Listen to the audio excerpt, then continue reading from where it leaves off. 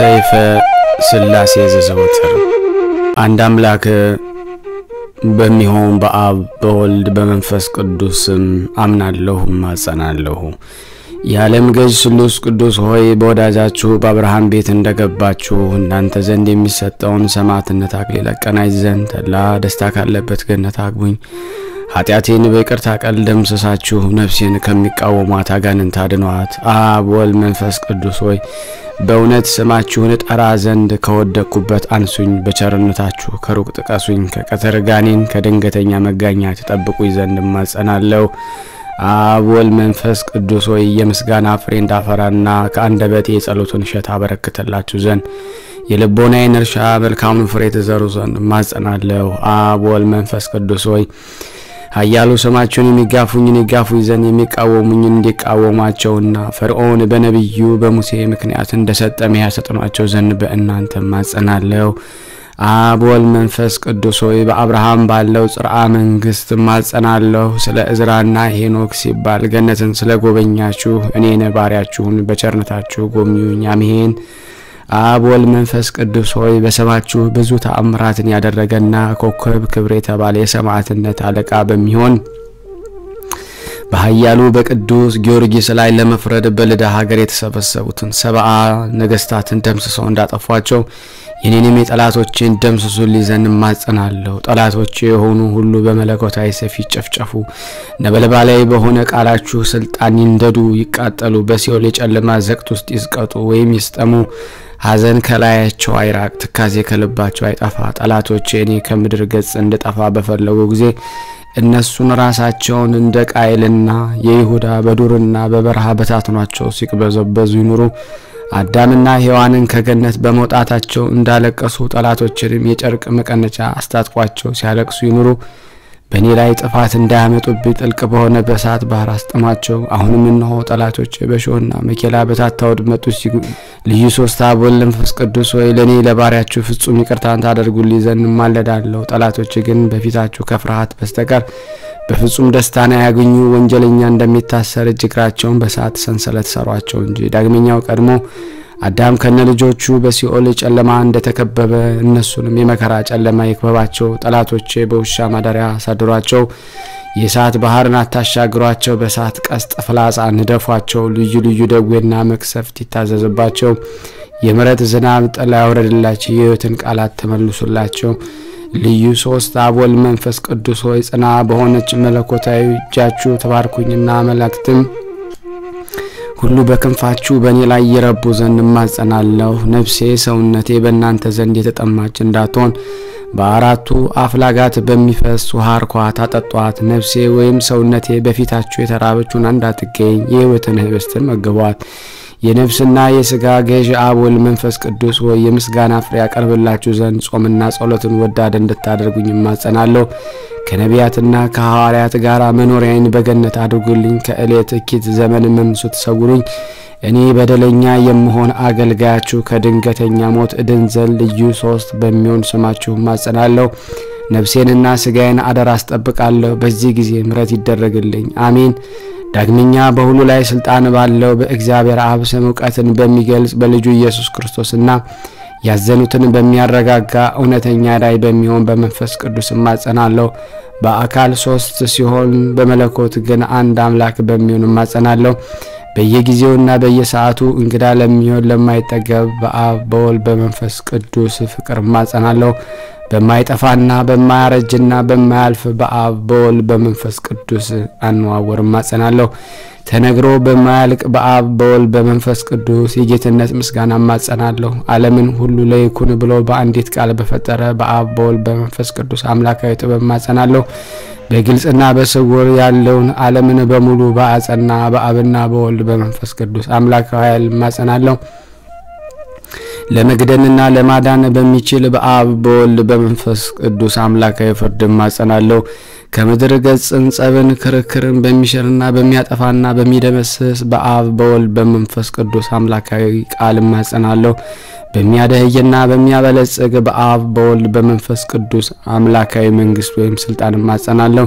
እጅግ በሚያስፈራና ነፍስን ስጋን በሚያስደነግጥ በአብ በወልድ በመንፈስ ቅዱስ ግርማ ማጸናለሁ ከአፍ በሚወጣ የእሳት ሰይፍ የጠላትን ወጥመድ አሽከላ በሚቆራረጥ በመለኮት አብ ወልድ መንፈስ ቅዱስ ማጸናለሁ አሌፍ ቤት ጋሜል ዳሌት ሄ ዋው ዛይ ሄት ጤት ዮድ ካፍ ላሜድ ሜም ኖን ሳምኬት ኤ ፌ ጻዴ ቆፍ ሬስ ሳንታው በሚባሉ በአብ በወልድ በመንፈስ ቅዱስ ያመንኩ አቤቱ አምላኬ ሆይ ልመናዬን ወደ አንተ ተቀርብ ዘንድ ማጽናለሁ የመምጣቱ ዜና በነቢያት አንደበት በተነገረና ከቅድስት ድንግል ማርያም በቤተልሔም በተወለደ ጌታ ማጽናለሁ ዳግመኛም በየማነ ዮርዳኖስ በተጠመቀውና የጌትነቱ ክብር በደብረ ታቦር በተገለጸው አምላክ ማጸናለሁ ሀገሩ ኢየሩሳሌም ሰማያት ተብላ በመተጠራውና ማደሪያው በአርያም በሰውያም የሳት መጋረጃ ባደረገ በጌታችን መድኃኒታችን ኢየሱስ ክርስቶስ ማጸናለሁ በለበሰው ስጋ በተሰቀለበት መካነ ስቅለቱ በቀራንዮ በመካነ መቃብሩ በጎልጎታ ከሙታን ተለይቶ በሶስተኛው ቀን በመነሳቱና በ40ኛው ቀን ወደ ሰማይ በማረጉና ይህን ዓለም ለማሳለፍ ዳግመኛ በመምጣቱ ማጸናለሁ ለአዳምና ለልጆቹ ለዞሩም ሁሉ መድኃኒት ይሆን ዘንድ ከሰማይ በወረደ በቅዱስ ስጋው በክብር ደሙ ማጸናለሁ በዚህ ሁሉ በተጠሩትና ባልተጠሩት አምላካዊና የመማጸኛ ስሞች እናንተ ርኩሳን አጋንንት እኩያን መሰሪያን ሰባይ ፍጥረት ሁሉ በየጊዜውና በየሰዓቱ የእግዚአብሔር አገልጋይ ከሆነን ከኔ ከናንተ ከሁላችን እንዳትቀርቡ የተወገዛችሁን እስከ ዘላለሙ ድረስ አሜን ያምላካችን የጌታችን የመድኃኒታችን ኢየሱስ ክርስቶስ አባት እግዚአብሔር አብ ይክበር ይመስገን አሜን ተቀዳሚ ተከታይ የሌለው አብ የባህሪ አንድ ልጅ የሚሆን እግዚአብሔር ወልድ ይክበር ይመስገን አሜን የአብና የወልድ የባህሪ ህይወታችን የሚሆን እግዚአብሔር መንፈስ ቅዱስ ይክበር ይመስገን አሜን አብ የባህሪ አምላክ የጌትነቱ ዙፋን ከወልድ ከመንፈስ ቅዱስ ጋር ትክክል ነው ወልድ የባህሪ አምላክ የጌትነቱ ዙፋን ከአብ ከመንፈስ ቅዱስ ጋር ትክክል ነው መንፈስ ቅዱስ የባህሪ አምላክ የጌትነቱ ዙፋን ከአብ ከወልድ ጋር ትክክል ነው እንግዲህ በአንድ የጌትነቱ ዙፋን ላይ የአካል ሶስትነት የመለኮት አንድነት እንዳለ እናምናለን ለማይጠቃለል ለስላሴ አንድነት ምስጋና ይገባል ለማይከፋፈል ለስላሴ ሶስትነት ምስጋና ይገባል የዘሩነት ባህሪ ለሌለው ለስላሴ ሐሳብ ምስጋና ይገባል ለማይመረመር ለስላሴ አናኗር ምስጋና ይገባል ሰማይና ምድር ለማይወሰኑት ለአካል ስላሴ ምስጋና ይገባል ተመራምሮ ለማይደረስበት ለስላሴ ቅድምና ምስጋና ይገባል ህልፈት ውላጤ ለሌለበት ለስላሴ መንግስት ምስጋና ይገባል ልዩ ተጨማሪ ስም ለማያስፈልገው ለማይስማማው ለስላሴ ስም ምስጋና ይገባል ከፍጹም የሶስትነት ወደ ሁለተኛ ከፍ ለማይል ፍጹም የሶስትነት ምስጋና ይገባል ከፍጹም የገጽ ሶስትነት ወደ ሁለተኛ ገጽ ዝቅ ለማይል የገጽ ሶስትነት ምስጋና ይገባል ለማይወሰን ለስላሴ ቸርነት ምስጋና ይገባል ልዩ ሶስት ለሚሆን ለአብ ለወልድ ለመንፈስ ቅዱስ ምስጋና ይገባል በልዩ የነድሳት ነጸብራቅ ለተከበበችና ሁሉ በሁሉ ሙሉ ለሆነች ለስላሴነት ምስጋና ይገባል ዛሬም ዘወትርም ለዘላለሙ አሜን አንድ አምላክ በሚሆን በአብ በወልድ በመንፈስ ቅዱስ በማመን በእለተ ሰኑይ የሚጸለይ የሰይፈ ስላሴ ጸሎት ጥንትና ፍጻሜ ለለበት ለዘላለማዊ የሚኖር አምላካችን እግዚአብሔር ታላቅና ገናና ነው አቤቱ ጌታዬ ሆይ ከሚያስፈራኝ ክፉ ነገር ሁሉ ታደነን ዘንድ ለምንሃለሁ ማለዳለሁ የሰይጣንን ተንኮል ሁሉ ከኔ ያርቅ አቤቱ ያዕቆብና ልጆችን እንደባረካቸው እኔንና ልጆችን ቤቶችንና ቤተሰቦችን ዘመዶችን ባርክ በቸርነት በሰጠኸኝ ሀብት ንብረት ላይ ረድኤት በረከትን ታሳደረ ለአንተ ለአብ ለወልድ ለመንፈስ ቅዱስ ኃይል መንግስት ክብርና ምስጋና ይገባል ዛሬም ዘወትርም ለዘላለሙ በእውነት አንድ አምላክ በሚሆን በአብ በወልድ በመንፈስ ቅዱስም አምኜ ልዩ ሶስት በሚሆን በቅድስት ስላሴ ያመንኩና በዚች በእናቴ በመተውን በቅድስት ቤተክርስቲያን ፊት ቆሜ ጠላቴን ሰይጣንን ክዳለው ዳግም በዚህ ዓለም በወዲያኛው ዓለም አምባ መጠጊያ በመተውን ማርያምን ምስክር አድርጌ ለዘላለም እገዛልሃለሁ በአብ በወልድ በመንፈስ ቅዱስ አምኜ እረፍት አድርጋለሁ እተኛለሁ በአብ በወልድ በመንፈስ ቅዱስ መነቃለሁ በአብ በወልድ በመንፈስ ቅዱስም እነሳለሁ በአብ በወልድ በመንፈስ ቅዱስም አምናለሁ ማጸናለሁ በስም ሶስት በመለኮት ግን አንድ አምላክ ብዬ ማጸናለሁ በአካል ሶስት በመንግስት ግን አንድ አምላክ ብዬ ማጸናለሁ በገጽ ሶስት ሲሆን ፍጹም በሚሆን የባህሪ አንድነት ግን አንድ አምላክ ብዬ ማጸናለሁ በቀን በሚወረወር ጦር በሌሊት በሚዘዋወር ልዩ ጠላት እድን ዘንድ በዚህ በመለኮታዊ አንድነት ማጸናለሁ ከአንዱ አንጻር ወደ ሌላው አንጻር መዘዋወር የሌለበት በእግዚአብሔር የፊቱ ማዕዘረ ብርሃን ፊቴን አማተባለሁ በሚመለከትበት አንጻር የሚያስደነግጥና የሚያስቀጠቅጥ በእግዚአብሔር አይኖቹ የብርሃን ነጸብራቅ አይኖችን አማተባለሁ የተናገረውን በሚያደርግ በእግዚአብሔር ብርሃናዊ አንደበቴን አማተባለሁ መልካሙን በሚናገር ዕውቀትን ጥበብን በሚገልጽ በእግዚአብሔር ማዕዘረ ከንፈሮቼን አማተባለሁ ያለማቋረጥ ለሱ ምስጋና የሚገባው የሰውን ጸሎት በሚሰማ በእግዚአብሔር ማዕዘረ አዕዛነ ጆሮቼን አማተባለሁ ከፍታለሁ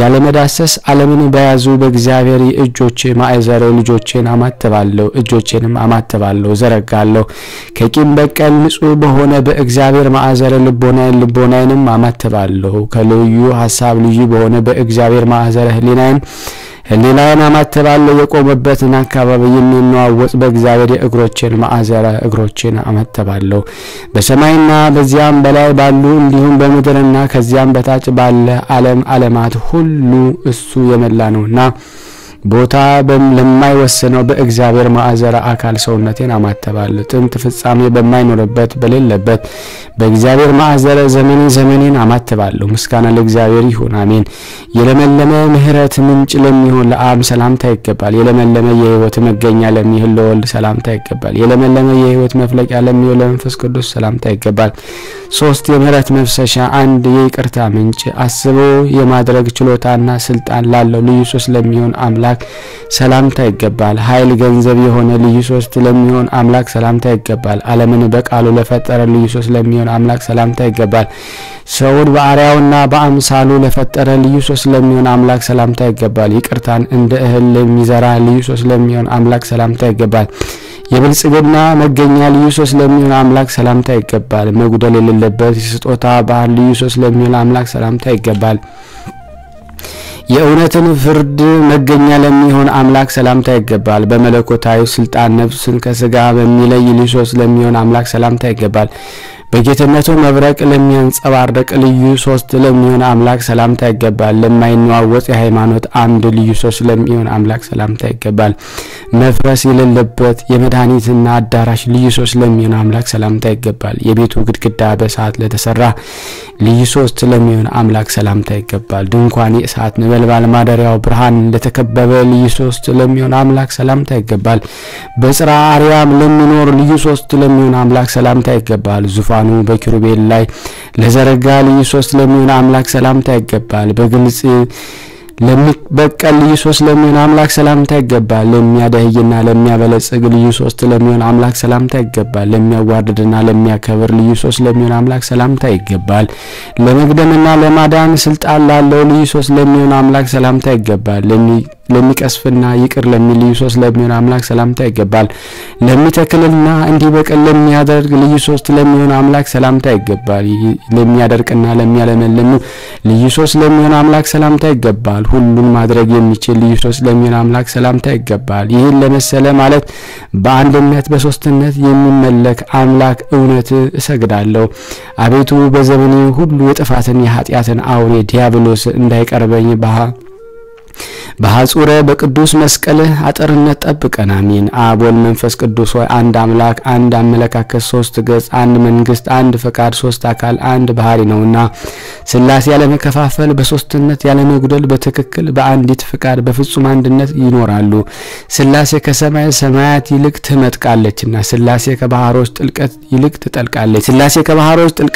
ትጠልቃለች ስላሴ አሐዚት ሁሉ ዓለም ናትና ስላሴ ከሰማያት በላይ ባለ እና ከጥልቀቱ ጥልቀት በታች ባለ ሁሉ የመላሽ ናትና ስላሴ በዓለም የስፋት አንድ ማስና ማዕዘኑ ሁሉ ያለሽ ናትና ስላሴ የምስራቆች ምስራቅ የምዕራቦች ምዕራብ ስላሴ የሰሜኖች ሰሜን የደቡቦች ደቡብ ስላሴ የሰፊዎች ሰፊ የሚሆን የቦታ ስፋት አይወሰናትም ስላሴ የንጋት ብርሃን መውጫና ስላሴ በምሽት ጊዜ ጨለማን የምታሰለጥናት በዚህ ስላሴ ስም ኃይል ከታላቅ አክብሮት ጋር ፍጹም የሆነ ይህን ሃይማኖትን የምስጋና ቃል ለቅድስት ስላሴ በቅን አንደበት እዘምራለሁ አምልኮና ስግደት መመለክና መስገድ ለቅድስት ስላሴ ይገባል ኃይል ጽንዓ መንግስት ስልጣን ከሂል ለቅድስት ስላሴ ይገባል ጥበብና ምክር ጌትነት ክብር ለቅድስት ስላሴ ብቻ ይገባል መግደል ማዳን መቅሰፍ ይቅርታ ማድረግ የቅድስት ስላሴ ዓለም ነውና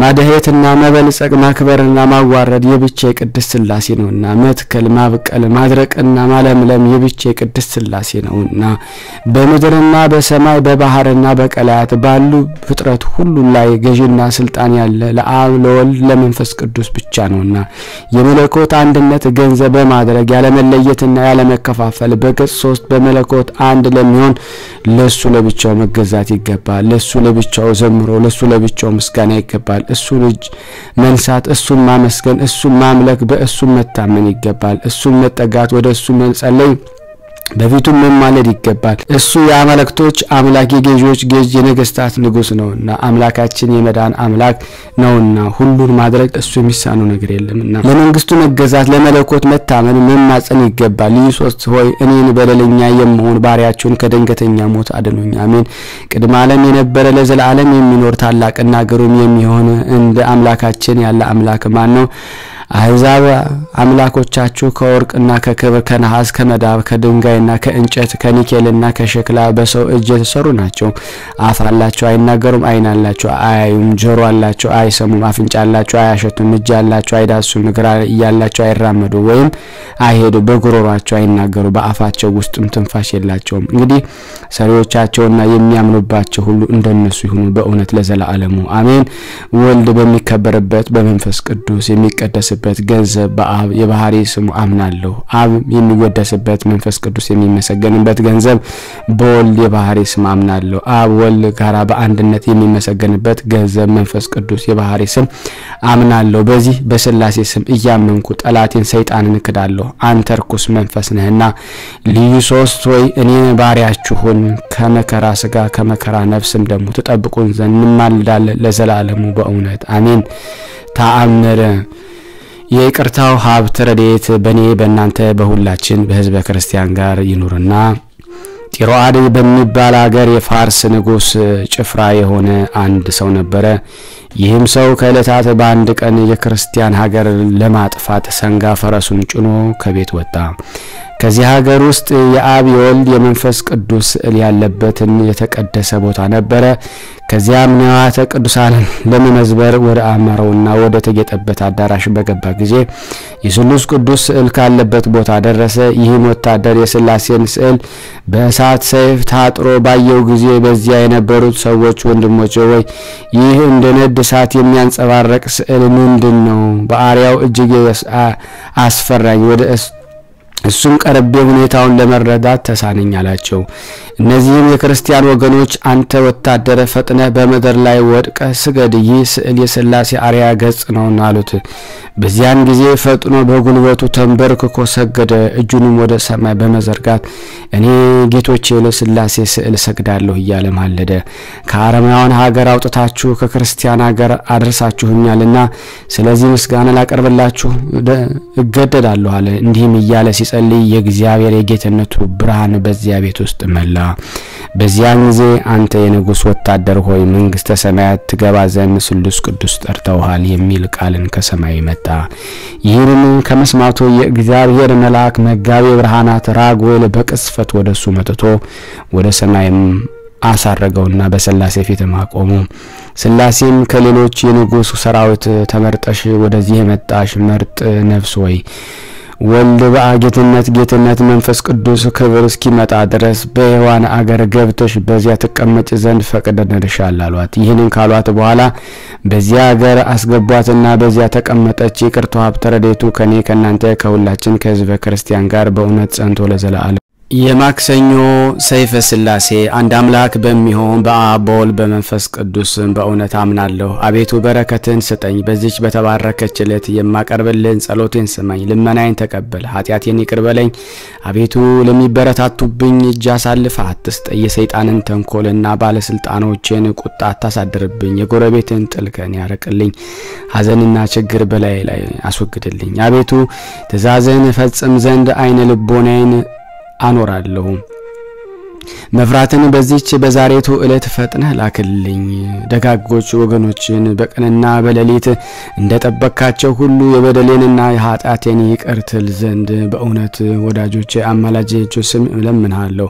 አቤቱ በፊተኛውም ሆነ በኋለኛው ኃጢአት የማረኝ ይቅር በለኝ። ምቀኝናትና ተንኮለኛ እንዲሁም በእኔ ላይ ክፉ ማድረግ የሚፈልጉ ሁሉ ፈጽመው አድነኝ። በአንተ ታመናለሁ። አቤቱ ከአንተ ሌላ አምላክ የለምና አምላኬ ሆይ ስማኝ፣ ፍቃዴን ፈጽምልኝ። ወገኖቼን የጥምቀት ልጆችንም ጠብቃቸው። ጥንት የሌለብህ ቀዳማዊ ፍጻሜ የሌለብህ ድህራዊ ሆይ አቤቱ በደሌን ታጠፋይ ዘንድ ለምንሃለሁ፣ ማለዳለሁ። በአባቴና በእናቴ ላይ ፍጹም ርህራሄ አድርጋ ከወገኖቼ ጋራም በመንግስተ ሰማያት አንድ ታደርጋቸው ዘንድ ኃጢአትን ይቅር ይላቸው ዘንድ። ኃይል፣ ምስጋና፣ ጌትነት፣ መንግስት ያንተ ናትና በእውነት የሚጠሩህን የምትሰማቸው ከኃጢአታቸው ፊትን መልስ። ቸርነትህ ከኔ አታርቅ። አቤቱ በቸርነት በይቅርታህ ልመናዬን ትሰማይ ዘንድ ለምንሃለሁ። ክብር፣ ጌትነት፣ ምስጋና ለአንተ ይገባል ለዘላለሙ አሜን። በመለኮት ስሉስ ቅዱስ ገጽታዬ አማተባለሁ። በመለኮት ስሉስ ቅዱስ በፊቴ አንጻር አማተባለሁ። በመለኮት ስሉስ ቅዱስ በስተኋላዬ አማተባለሁ። በመለኮት ስሉስ ቅዱስ ወደ ቀኝ አማተባለሁ። በመለኮት ስሉስ ቅዱስ ወደ ግራ አማተባለሁ። በመለኮት ስሉስ ቅዱስ መላ ሰውነቴን አማተባለሁ። ይልቁንም ኃጢአትና በደለኛ የምሆን በዚህ ዓለም በሕይወትም በሚኖርበት ከሞትኩም በኋላ በሚመጣው ዓለም ርኩስ መናፍስት እንዳይቀርቡኝና እንዳይፈታተኑኝ እግሮቼንና እጆቼን መቀመጫና መቆሚያን መውጫና መግቢያን ሁሉ በመለኮት ስሉስ ቅዱስ አማተባለሁ። አንድ ሲሆን ሶስት ሲሆን አንድ ለሚሆን ለአብ ለወልድ ለመንፈስ ቅዱስ አንድ ስግደትን ሰግዳለሁ። በዚህ በስላሴ ገጽ 3 ጊዜ በመለኮት አንድ መሆናቸውን ይታወቃሉ። በገጽ 3 ስለመሆናቸው 3 በመለኮት ትክክል ስለመሆናቸው አንድ ይባላልና ልዩ 3 ለሚሆን አብ ወልድ መንፈስ ቅዱስ በአነዋወር ትክክል በመሆናችሁ አንድ እግዚአብሔር እንላለን። በስም በአካል 3 ሲሆን በአገዛዝ በፍርድ አንድ ነው። ጥበብ ምክሩ የማይከፋፈል የማይነጣጠል ፍጹም አንድ ነውና አብ ያለ ወልድና ያለ መንፈስ ቅዱስ ለብቻው አያስብም። ወልድም ያለ አብና ያለ መንፈስ ቅዱስ ብቻውን አያስብም። መንፈስ ቅዱስ ያለ አብና ያለ ወልድ ብቻውን አያስብም። እነሱስ ያለ መለየት በአንድ ሐሳብ ጸንተው ይኖራሉ። ስላሴ በአካል 3 በስልጣን አንድ ናቸውና አብ በተለየ አካል ፍጹም ገጽ አለው። በባህሪ ግን ከወልድና ከመንፈስ ቅዱስ ጋር አንድ ነው። ወልድም በተለየ አካሉ ፍጹም ገጽ አለው። ከባህሪ ግን ከአብ ከመንፈስ ቅዱስ ጋር አንድ ነው። መንፈስ ቅዱስ በተለየ አካሉ ፍጹም ገጽ አለው። በባህሪ ግን ከአብ ከወልድ ጋር አንድ ነው። አብ በተለየ ስሙ አብ ሲሆን በመለኮት ግን ከወልድ ከመንፈስ ቅዱስ ጋር አይለይም። ወልድም በተለየ ስሙ ወልድ ሲሆን በመለኮት ግን ከአብ ከመንፈስ ቅዱስ ጋር አይለይም። መንፈስ ቅዱስ በተለየ ስሙ መንፈስ ቅዱስ ሲሆን መለኮት ግን ከአብ ከወልድ አይለይም። የአብ ስም ተለውጦ ወልድ ወይም መንፈስ ቅዱስ አይባልም። በመለኮት ግን ከወልድ ከመንፈስ ቅዱስ ጋር ትክክል ነው። የወልድ ስም ተለውጦ አብ ወይም መንፈስ ቅዱስ አይባልም። በመንግስቱ ግን ከአብ ከመንፈስ ቅዱስ ጋር አንድ ነው። መንፈስ ቅዱስ ስም ተለውጦ አብ ወይም ወልድ አይባልም። የመለኮት ፍቃድ ግን ከአብ ከወልድ ጋር አንድ ነውና አብ አባት በመሆን ከባህሪ ልጁ ከወልድ ከባህሪ ሕይወቱ ነውና ከመንፈስ ቅዱስም አይበልጥም። ወልድ ከአባቱ አንስም ከባህሪ አባቱና ከባህሪ ሕይወቱ መንፈስ ቅዱስ ጋር አንድ ነው እንጂ መንፈስ ቅዱስ ያለ መጉደልና ያለ መበላለጥ ከአብና ከወልድ ጋር በመከረና በአነዋወር ትክክል ያለ መለየት በጥበብ አንድ ናቸውና መንግስት ትክክል በአካል 3 በመለኮት አንድ ናቸውና የአብ የወልድ የመንፈስ ቅዱስ ሶስትነታቸው አንድነታቸው እንደዚህ ነውና ሶስትነታቸው በትጉሃን መላእክት ምስጋና ይታወቃሉ። በኪሩቤልና ሱራፌል ሊቃውንት ቅድመ ዓለም የነበረ ዓለምን አሳልፈው የሚኖር የአማልክቶች አምላክ እሱ እግዚአብሔር ቅዱስ ቅዱስ ቅዱስ ተብሎ መመስገን ይገባዋል ያሉ በአንድ ቃል ያመሰግኑታል። በዚህ ምስጋና በአርባቱ እንስሳ ለአምላክነቱ በመገዛት በአንድነት ስላሴን ያመሰግናሉ። መንፈሳውያን የሆኑ ሱራፌል ሶስትነቱ አንድነቱ ለማጠየቅ አሸናፊ እግዚአብሔር ቅዱስ ቅዱስ ተብለ ትመሰገናለህ፣ የጌትነትህ ምስጋና በሰማይና በምድር የመላ ነው እያሉ ኃይል ገንዘብ ለሚሆን አምላክ ምስጋና ያቀርባሉ። በዚህ ምስጋና ቃል የስላሴ አነዋወር ይታወቃል። ነው ለሶስትነቱ ምስጋና የሚቀርቡበት ጊዜ ቅዱስ ብሎ ማመስገን ከሶስትነቱ አይወርድም አይወጣምና እኛ እንደዚሁ መለኮት ስላሴ እናመሰግናለን። የተመሰገነ አብ ልዑል ነው፣ የተመሰገነ ወልድ ክቡር ነው፣ የተመሰገነ መንፈስ ቅዱስ ታላቅ ነው እያለን ልዩ ሶስት ለሚሆን እንሰግዳለን። በሶስትነቱ ፍጹማን እናመልክበታለን፣ እሱንም እናመሰግናለን ለዘላለም በእውነት። አብ ወልድ መንፈስ ቅዱስ በገጽ 3 በባህሪ አንድ ናቸው። ስም 3 በመንግስት ትክክል በአካል 3 በመለኮት በችሎታ ሁሉ አንድ ናቸውና 3 ፀሐይ አንድ ብርሃን 3 ገጽ አንድ አምላክ በገጽ ፍጹም ሶስትነት ባለመለየት አንድ ቃል አንድ መለኮት ነውና አብ በሚኖርበት ገንዘብ እሱ ወልድ መንፈስ ቅዱስ በአንድነት ይናገራሉ። አብ በባህሪ ልጁ በወልድ በባህሪ ሕይወቱ በመንፈስ ቅዱስ አንድነት ይናገራል። ወልድ በባህሪ አባቱ በአብ በባህሪ ሕይወቱ በመንፈስ ቅዱስ በአንድነት ይናገራሉ። መንፈስ ቅዱስ በአብ በወልድ ልጁ አንድነት ይናገራል። የአብ ቃል ከወልድ ከመንፈስ ቅዱስ ጋር አንድ ነው።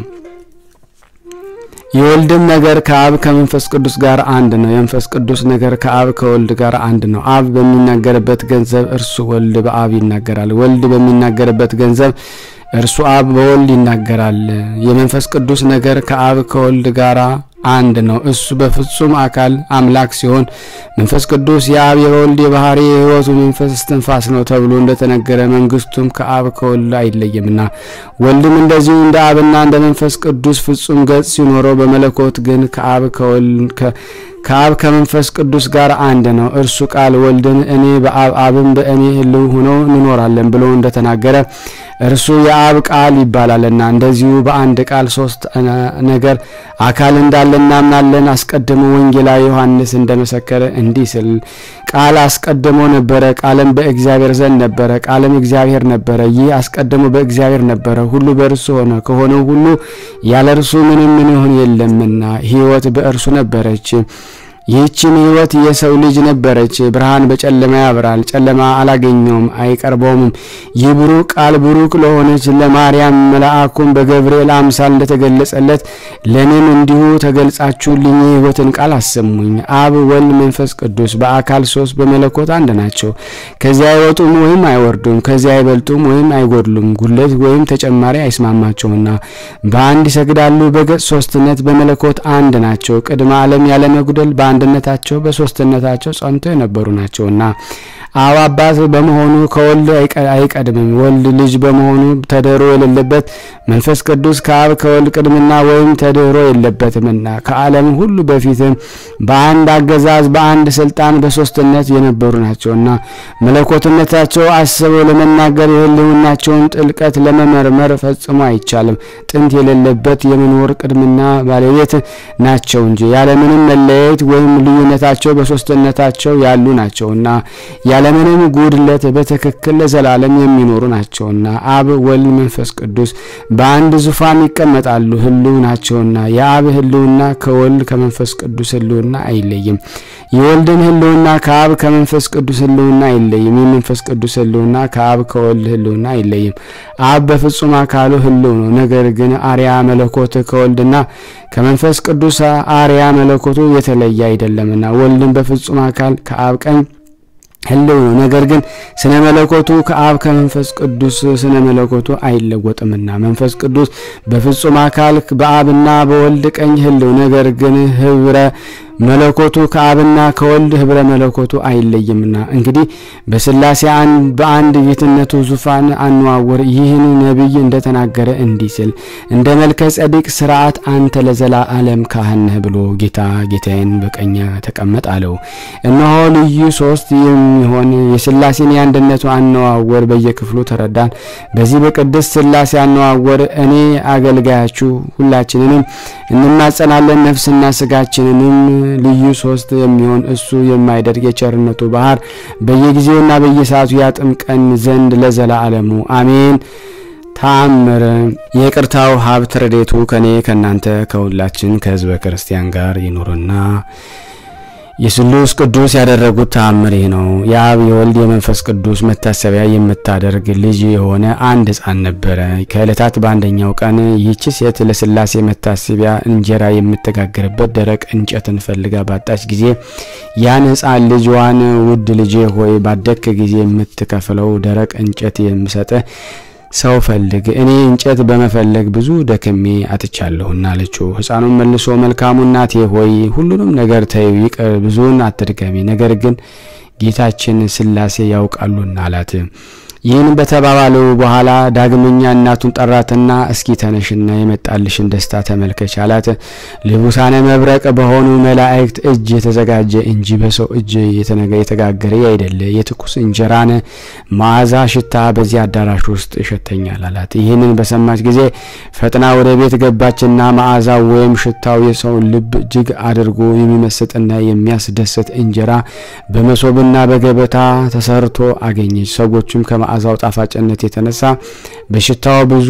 እንደበሉ ሆኖ ጠገቡ በዚህን ጊዜ ዘመዶቿንና ጎረቤቶቿን ጠርታ ወዳጆቼ ሆይ በቤቴ ውስጥ የሆነውን ማለት ስላሴ ያደረጉትን ድንቅ ስራኑ ተመልከቱ አለቻቸው የሀገሩም ሰዎች ለደጋጎች ወዳጆች የሆኑ እሊ ስሉስ ቅዱስ ያደረጉትን ድንቅ ስራ ተመልክተው አደነቁ በታላቅ ደስታ እየተደሰቱ በአንድነት ወደ አዳራሹ ገቡ በዚህ በኋላ የሀገሩ ሰዎች ሁሉ ስሉስ ቅዱስ ሶዶምን ጎሞራን ያጠፋበት ጥር 7 ቀን ምክንያት በማድረግ በእንደዚች ሴት ሁሉ በየራሳቸው የአብ የወልድ የመንፈስ ቅዱስ መታሰቢያ ማድረግ ጀመሩ እነሆ ነዲያን ችግረኞችና እየጠሩ ከተዘጋጀው ምግብ አብልተው አጠገባቸው የወይንና የብርዙን አጠጥተው አረኳቸው ወደ እነሱም የመጡትን ሁሉ በእርጋታ እየጋበዙ አስደሰቷቸው በየወሩ ሁሉ በየራሳቸውና በየግል ቤታቸው የአብን የወልድን የመንፈስ ቅዱስን በዓላቸው መታሰቢያ የሚያደርጉ ሁሉ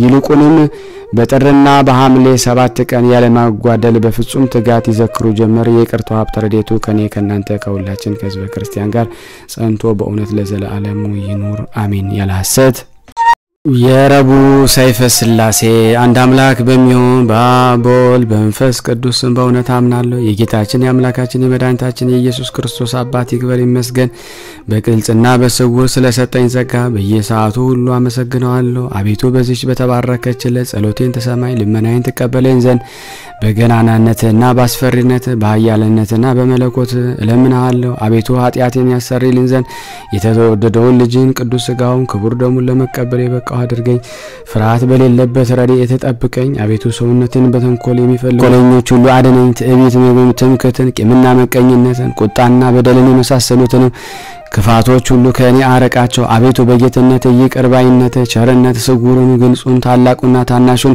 ኃጢአቴን በደልን ሁሉ ይቅር በል አቤቱ በቅዱስ ወንጌል ትእዛዝ መሰረት በጎዳና እንድሄድ አድርገኝ አቤቱ የሰይጣንን የልቦናን ክፋት መቃጠኑ ከኔ አረቅ እኔ ባሪያህን ፍጹም ደሃ ምስኪን የተናቅሁ ደካማ ነኝና አቤቱ መልካሙን እንዳደረክ ፈንታ የክፋትን መልስ መለስኩልህ የቸርነትን ጸጋ ሰጠኝ እኔ ግን ደግሜ በደልኩን ከክፋት እስከመለስ ጠበቀኝ በእውነት ጎዳና መራኝ እኔ ግን ከኃጢአቴ አልተመለስኩም አሁንም አቤቱ እንደ ቸርነት ይቅር እንድትለኝ በከንፈሬ ተሰውረ ዘንድ ቅዱስ ፍቃድን ማልዳለሁ ወይም ጠይቃለሁ አቤቱ ጎዳናዬን በሰላምና በደህንነት አቅና በቸርነትና በይቅርታ ከክፉ ነገር ተወግጄ መልካሙን ነገር እንድከተል አድርገኝ ለአንተ ክብር ምስጋና ስግደት ይገባል ለዘላለሙ አሜን አብ ወልድ መንፈስ ቅዱስ በአንዋወር አንድ በገጽ 3 ናቸው አብ ወልድ መንፈስ ቅዱስ በአካል 3 በመለኮት አንድ ናቸው አብ በአካሉ ፍጹም ነው ወልድ በአካሉ ፍጹም ነው መንፈስ ቅዱስ በአካሉ ፍጹም ነው እሊ 3 በአካላት በመለኮት አንድ ናቸው ቅዱስ ቅዱስ እግዚአብሔር ኃይልና የሚያስፈራ አይኑ እንደ እሳት የሚነድ እርሱ አንድ ቅዱስ ነው ቅዱስ ቅዱስ እግዚአብሔር የራስ ጸጉሩ እንደ በረድ የነጻ ኢድ እንቆ የከበረ እሱ አንድ ቅዱስ ነው ቅዱስ ቅዱስ እግዚአብሔር የመቅደሱ አጥር በእሳት የታጠረ እርሱ ቅዱስ ነው ቅዱስ ቅዱስ እግዚአብሔር በጠላት ፊት የማይበገር እሱ ጽኑ አዳራሽ ነውና ቅዱስ ቅዱስ እግዚአብሔር ጠፈርን ያለ መሰሶ መሬትን ያለ መሰረት ፈጥኖ ያለ ድጋፍ በቃሉ ብቻ ያጸና እሱ አንድ ቅዱስ ነውና ቅዱስ ቅዱስ እግዚአብሔር ሁሉን በየወገኑ የሚገዛ እሱ አንድ ቅዱስ ነውና ቅዱስ ቅዱስ እግዚአብሔር መንግስቱ የማያልፍ ግዛቱም ለትውልድ ለዘላለም የሚኖር እሱ አንድ ቅዱስ ነውና ቅዱስ ቅዱስ እግዚአብሔር የሶስትነት ሥርዓትን የማይለውጥና ሶስትነቱ ምስጋና የሚገባው እሱ አንድ ቅዱስ ነውና ቅዱስ ቅዱስ እግዚአብሔር መባረክት የሚላኩለት ነጎድጓድ የሚያመሰግኑት እሱ አንድ ቅዱስ ነውና ቅዱስ ቅዱስ እግዚአብሔር 3 ሲሆኑ አንድ ሲሆኑ 3 እሱ አንድ እግዚአብሔር አንድ ቅዱስ ነውና ዓለምን ካለመኖር ወደ መኖር ያመጣ እሱ እግዚአብሔር ምስጉን ነውና ቁጣው በቸርነቱ ባህር የሚያሰጥማት እሱ እግዚአብሔር ምስጉን ነውና የመቅሰፍና እሳትን በይቅርታው ውሃ የሚያጠፋ እሱ እግዚአብሔር ምስጉን ነው። የማይቀየም የዋህ ንስሐን የሚወድ እሱ እግዚአብሔር ምስጉን ነው። ኃጢአትን በቸርነቱ ጥላ የሚሸፍን እሱ እግዚአብሔር ምስጉን ነው። አበሳን በቸርነቱ ጉድጓድ የሚደፍን እሱ እግዚአብሔር ምስጉን ነውና በደልን በትዕግስቱ መጋረጃ የሚጋረድ እሱ እግዚአብሔር ምስጉን ነውና ለሱ ለብቻው ምስጋና ይገባል። ለመንግስቱ እዝዝ ይገባል። ለሶስትነቱ ክብር ይገባል። ከሃሊነቱ ኃያል ይገባል። ለመለኮቱ ስልጣን ይገባል። ለዘላለሙ መለኮት በገጽ 3 ሲሆኑ በአንድ ከህሎት ሰማይና ምድርን ባህርን በውስጣቸው የሚገኙትን ሁሉ የፈጠረ ነውና መለኮት በአካል 3 ሲሆን በባህሪ አንድ ስለሆነ በአንድነት ህብረት ብርሃንን ከጨለማ የለየ ነውና መለኮት በስሉስ አካል ሰውን በአርያን በምሳሌያችን እንፍጠር ብሎ አዳምን የፈጠረ እሱ ነውና ዳግመኛም ስላሴ አዳም ከእኛ አንድ ሆነ አለ። የስላሴ መክበር በጥቅምና ሰናኦር ቋንቋዎች ለያዩ እርሱ ቅሉ አንድነታቸው ሶስትነታቸው ሲያጠይቅ ኑረድ የከላዳያን ነገር እንመተንባቸው ብሏልና ስላሴ ወይም ሶስትነት በመለኮት የአንድነት አንዋወር ሳይንዋወጽ በሶስት ሰዎች አምሳል በቤተ አብርሃም የተስተናገዱ የይስሐቅን ለማዋጀት በበጋ አምሳል ለተመሰለ መለኮት ምስጋና ይገባል። ከኤሳው ይልቅ የያዕቆብን ስነ ባህሪ የመረጠ እንዲሁም በመሰላል ላይ ሆኖ ለተገለጸለት መለኮት ምስጋና ይገባል። ለሰዋስው የተባለችው ከመለኮታዊ ፀሐይ ጋር የመለኮት አዳራሽ በማህፀኑ የተወሰነ የቅድስት ማርያም አምሳል ነውና ከእርሷ በሰማይና በምድር በባህርና በቀላያት ሁሉ አገልግሎትና ምስጋና ይገባል ለዘላለሙ አሜን። ዳግመኛም ጎህ እስኪቀድ ድረስ ለዚህ ለተመረጠ ሰው ያዕቆብ በጎበዝ ሰው አምሳል ለተገለጸ መለኮት ምስጋና ይገባል። በዚህ ጊዜ ስለ ሚስጥር ተስብእቱ ሲታገለው ሰው አምላክ ሰው ለመሆኑ ሚስጥርን በሰውና በእግዚአብሔር መካከል እድል ገጠመው ሲል አመለከተው። ይህንን ቃል መሰረት በማድረግ ፍጹም ፈጽሞ በወንጌል እንደተናገረው የእግዚአብሔር ልጅ የሰው ልጅ ተብሏልና በይሁዳ ዕፃ የአንበሳ ልጅ ተብሎ የተሰየመ መለኮት ምስጋና ይገባል። ከተሸጠ ዮሴፍ ጋር ላልተለየ መለኮት ምስጋና ይገባል። በታላቅና ኃይልና በጽኑ ክንድ 12ቱ ነገደ እስራኤል ከባድነት ነፃ ላወጣ መለኮት ምስጋና ይገባል። እርሱ ቅሉ አብ ከአሕዛብ በኃይሌ በማዳኔ ተማመናሉ እውነትን በእሱ ጸንታ ትኖራለች ብሎ እንደተናገረ መዝራእት የተባለው የአብ ልጅ አንድ የሚሆን ወልድ ነውና እንጨቱን ባለመቃጠል ከእንጨቱ ላይ የሚታይ ነድሳት አምሳል ለሙሴ የተገለጸለት የእግዚአብሔር መልእክተኛ ምስጋና ይገባል። ጸጳጦስ የተባለች ድንግል ማርያም ስትሆን መልአክ የተባለው የእግዚአብሔር ልጅ ነው። የአብ ቃል እርሱ መለኮታዊ አካል ፍጹም እሳት ነው። የአምላክነት ባህሪ ያለው ባህረ ግምጃ ላይ የተዋህዶ የሚያበራ ንጹሃን ጽሩይ ብርሃን ነውና ወልድ ልጅ በመባል ከባህሪ አባቱ ከእግዚአብሔር አብና ከባህሪ ሕይወቱ ከእግዚአብሔር መንፈስ ቅዱስ አንስምና እሱ አብ በፍጹም አካሉ እግዚአብሔር ነው። የእግዚአብሔር ቃል አባት ነውና መለኮታዊ አካሉ እሳት ነበልባል ነው። አብ አባት በመሆኑ ከባህሪ ልጁ ከእግዚአብሔር ከወልድና ከባህሪ ሕይወቱ ከእግዚአብሔር መንፈስ ቅዱስ አይበልጥም። እርሱ መንፈስ ቅዱስ እግዚአብሔር ነው። መለኮታዊ አካሉ ፍጹም እሳት ነው። ከአብ ከወልድ ጋር በአገዛዝ አንድ በስልጣን ትክክል ነው። እሊያ ገዢዎች በገጽ 3 በፍቃድ አንድ ናቸው። በመለኮትና በማንኛው ስነ ባህሪ ሁሉ ፍጹም ልዩነት የለባቸውም። አንደኛው ከሁለተኛው ሁለተኛው ከሶስተኛው ሳይለወጥ በመለኮት አንድ ናቸው እንጂ እነሱ አንድ አምላክ ናቸውና የአብ ህልውና ከወልድ ከመንፈስ ቅዱስ ህልውና አንድ ነው። የወልድ ህልውና ከአብ ከመንፈስ ቅዱስ ጋር አንድ ነው። የመንፈስ ቅዱስ ህልውና ከአብ ከወልድ ጋር አንድ ነው። የአብ መንግስት ከወልድ ከመንፈስ ቅዱስ ጋር ትክክል ነው። የወልድ መንግስት ከአብ ከመንፈስ ቅዱስ ጋር ትክክል ነው። የመንፈስ ቅዱስ መንግስት ከአብና ከወልድ ጋር ትክክል ነው። የአብ መለኮት ከወልድና ከመንፈስ ቅዱስ ጋር አንድ ነው። የወልድ መለኮት ከአብ ከመንፈስ ቅዱስ ጋር አንድ ነው። የመንፈስ ቅዱስ መለኮት ከአብ ከወልድ ጋር አንድ ነው። የአብ ስልጣን ከወልድ ከመንፈስ ቅዱስ ስልጣን አይለይም። የወልድም ስልጣን ከአብና ከመንፈስ ቅዱስ ስልጣን ልዩነት የለበትም። የመንፈስ ቅዱስ ስልጣን ከአብ ከወልድ ስልጣን ፍጹም አይለይም። የአብ የባህሪ የወልድና መንፈስ ቅዱስ ጋር አንድ ነው። የወልድ ባህሪ ከአብ ከመንፈስ ቅዱስ ጋር አንድ ነው። የመንፈስ ቅዱስ ባህሪ ከአብ ከወልድ ጋር አንድ ነው። በዚህ በስላሴ አንድነት ስሉስ ቅዱስ ለሶስትነታቸው ብሎ በየጊዜውና በየሰዓቱ ለዘወትር ፈጽሞ ይቅር ይሉኝ ዘንድ እማጸናለሁ። ነፍስና ስጋዬን አደራ ማስጠብቃለሁ። የይቅርታ ሀብቱ የረድኤቱ ከኔ ከናንተ ከሁላችን ከሕዝበ ክርስቲያን ጋር ጸንቶ በእውነት ለዘላለሙ ይኑር አሜን። ታምር የቅርታው ሀብት ረድኤቱ ከኔ ከናንተ ከሁላችን ከህዝበ ክርስቲያን ጋር ጸንቶ በእውነትና የስሉስ ቅዱስ ተአምር ይህ ነው። እግዚአብሔርን የሚፈራ አንድ ጻድቅ ሰው በፍልስጤም ሀገር ነበረ። እሱም ቅዱሳት መጻሕፍት የመጻፍ ችሎታው ነበረው። በጽሁፈት በመጻዋቂነቱ ከሌሎች መጻሕፍት ሁሉ በጣም ብልጫ ያለው ነበር። ከለታት በአንደኛው ቀን በበጎ ስራ የተደነቀ አንድ አገረ ገዥ መጥቶ አንተ ደገኛ የሆንክ ወንድሜ ሆይ እግዚአብሔርን የሚፈራ አንድ ጻድቅ ሰው በፍልስጤም ሀገር ነበረ። እሱም ቅዱሳት መጻሕፍት የመጻፍ ችሎታው ነበረው። በጽህፈት አዋቂነቱ ከሌሎች ጸሐፊዎች ሁሉ በጣም ብልጫ ያለው ነበር። ከለታት በአንደኛው ቀን በበጎ ስራ የተደነቀ አንድ አገረ ገዥ መጥቶ አንተ ደገኛ የሆንክ ወንድሜ ሆይ ክብር የሚሆን ሰይፈ selase የሚባል መጽሐፍትን ተጽፍልኝ ዘንድ ወደ አንተ መጥቻለሁ በማለት ጸሐፊውን ጠየቀውና ሽበጓ አሰኘው።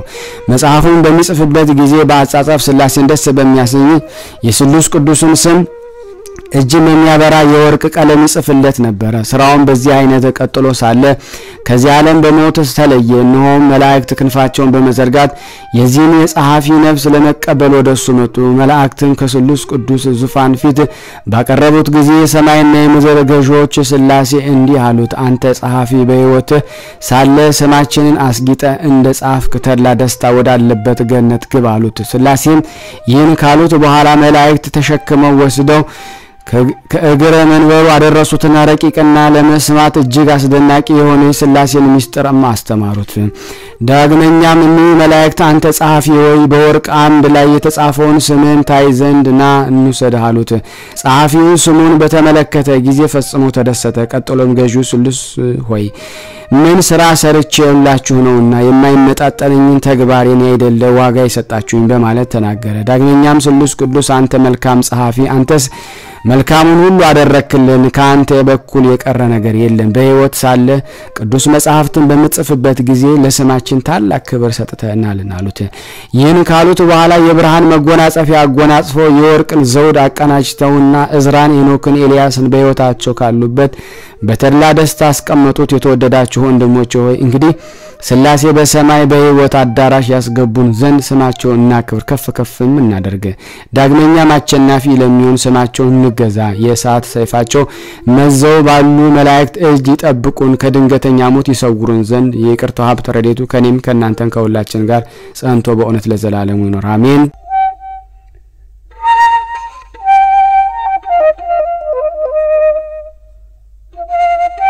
የሐሙስ ሰይፈ selase አንድ አምላክ በሚሆን በአብ በወልድ በመንፈስ ቅዱስ አምናለሁ። በእውነትም ልዩ በሆነ ስጦታ ስለተሰጠኝ ጸጋ ቁጥር የሌለብን በቸርነትም በረከት በእኔ ላይ ላበዛ እግዚአብሔር ምስጋና አቀርባለሁ። አቤቱ እምነቴ በአንተ ስለሆነ አቤቱ ጠብቀኝ እንጂ አትጣለኝ። አንተን ተስፋ ያደረጉትን ሁሉ አትጥላቸውምና አቤቱ ደካማነቴን ውርደቴን ተመልክተ በደሌን ኃጢአቴን ይቅር በል።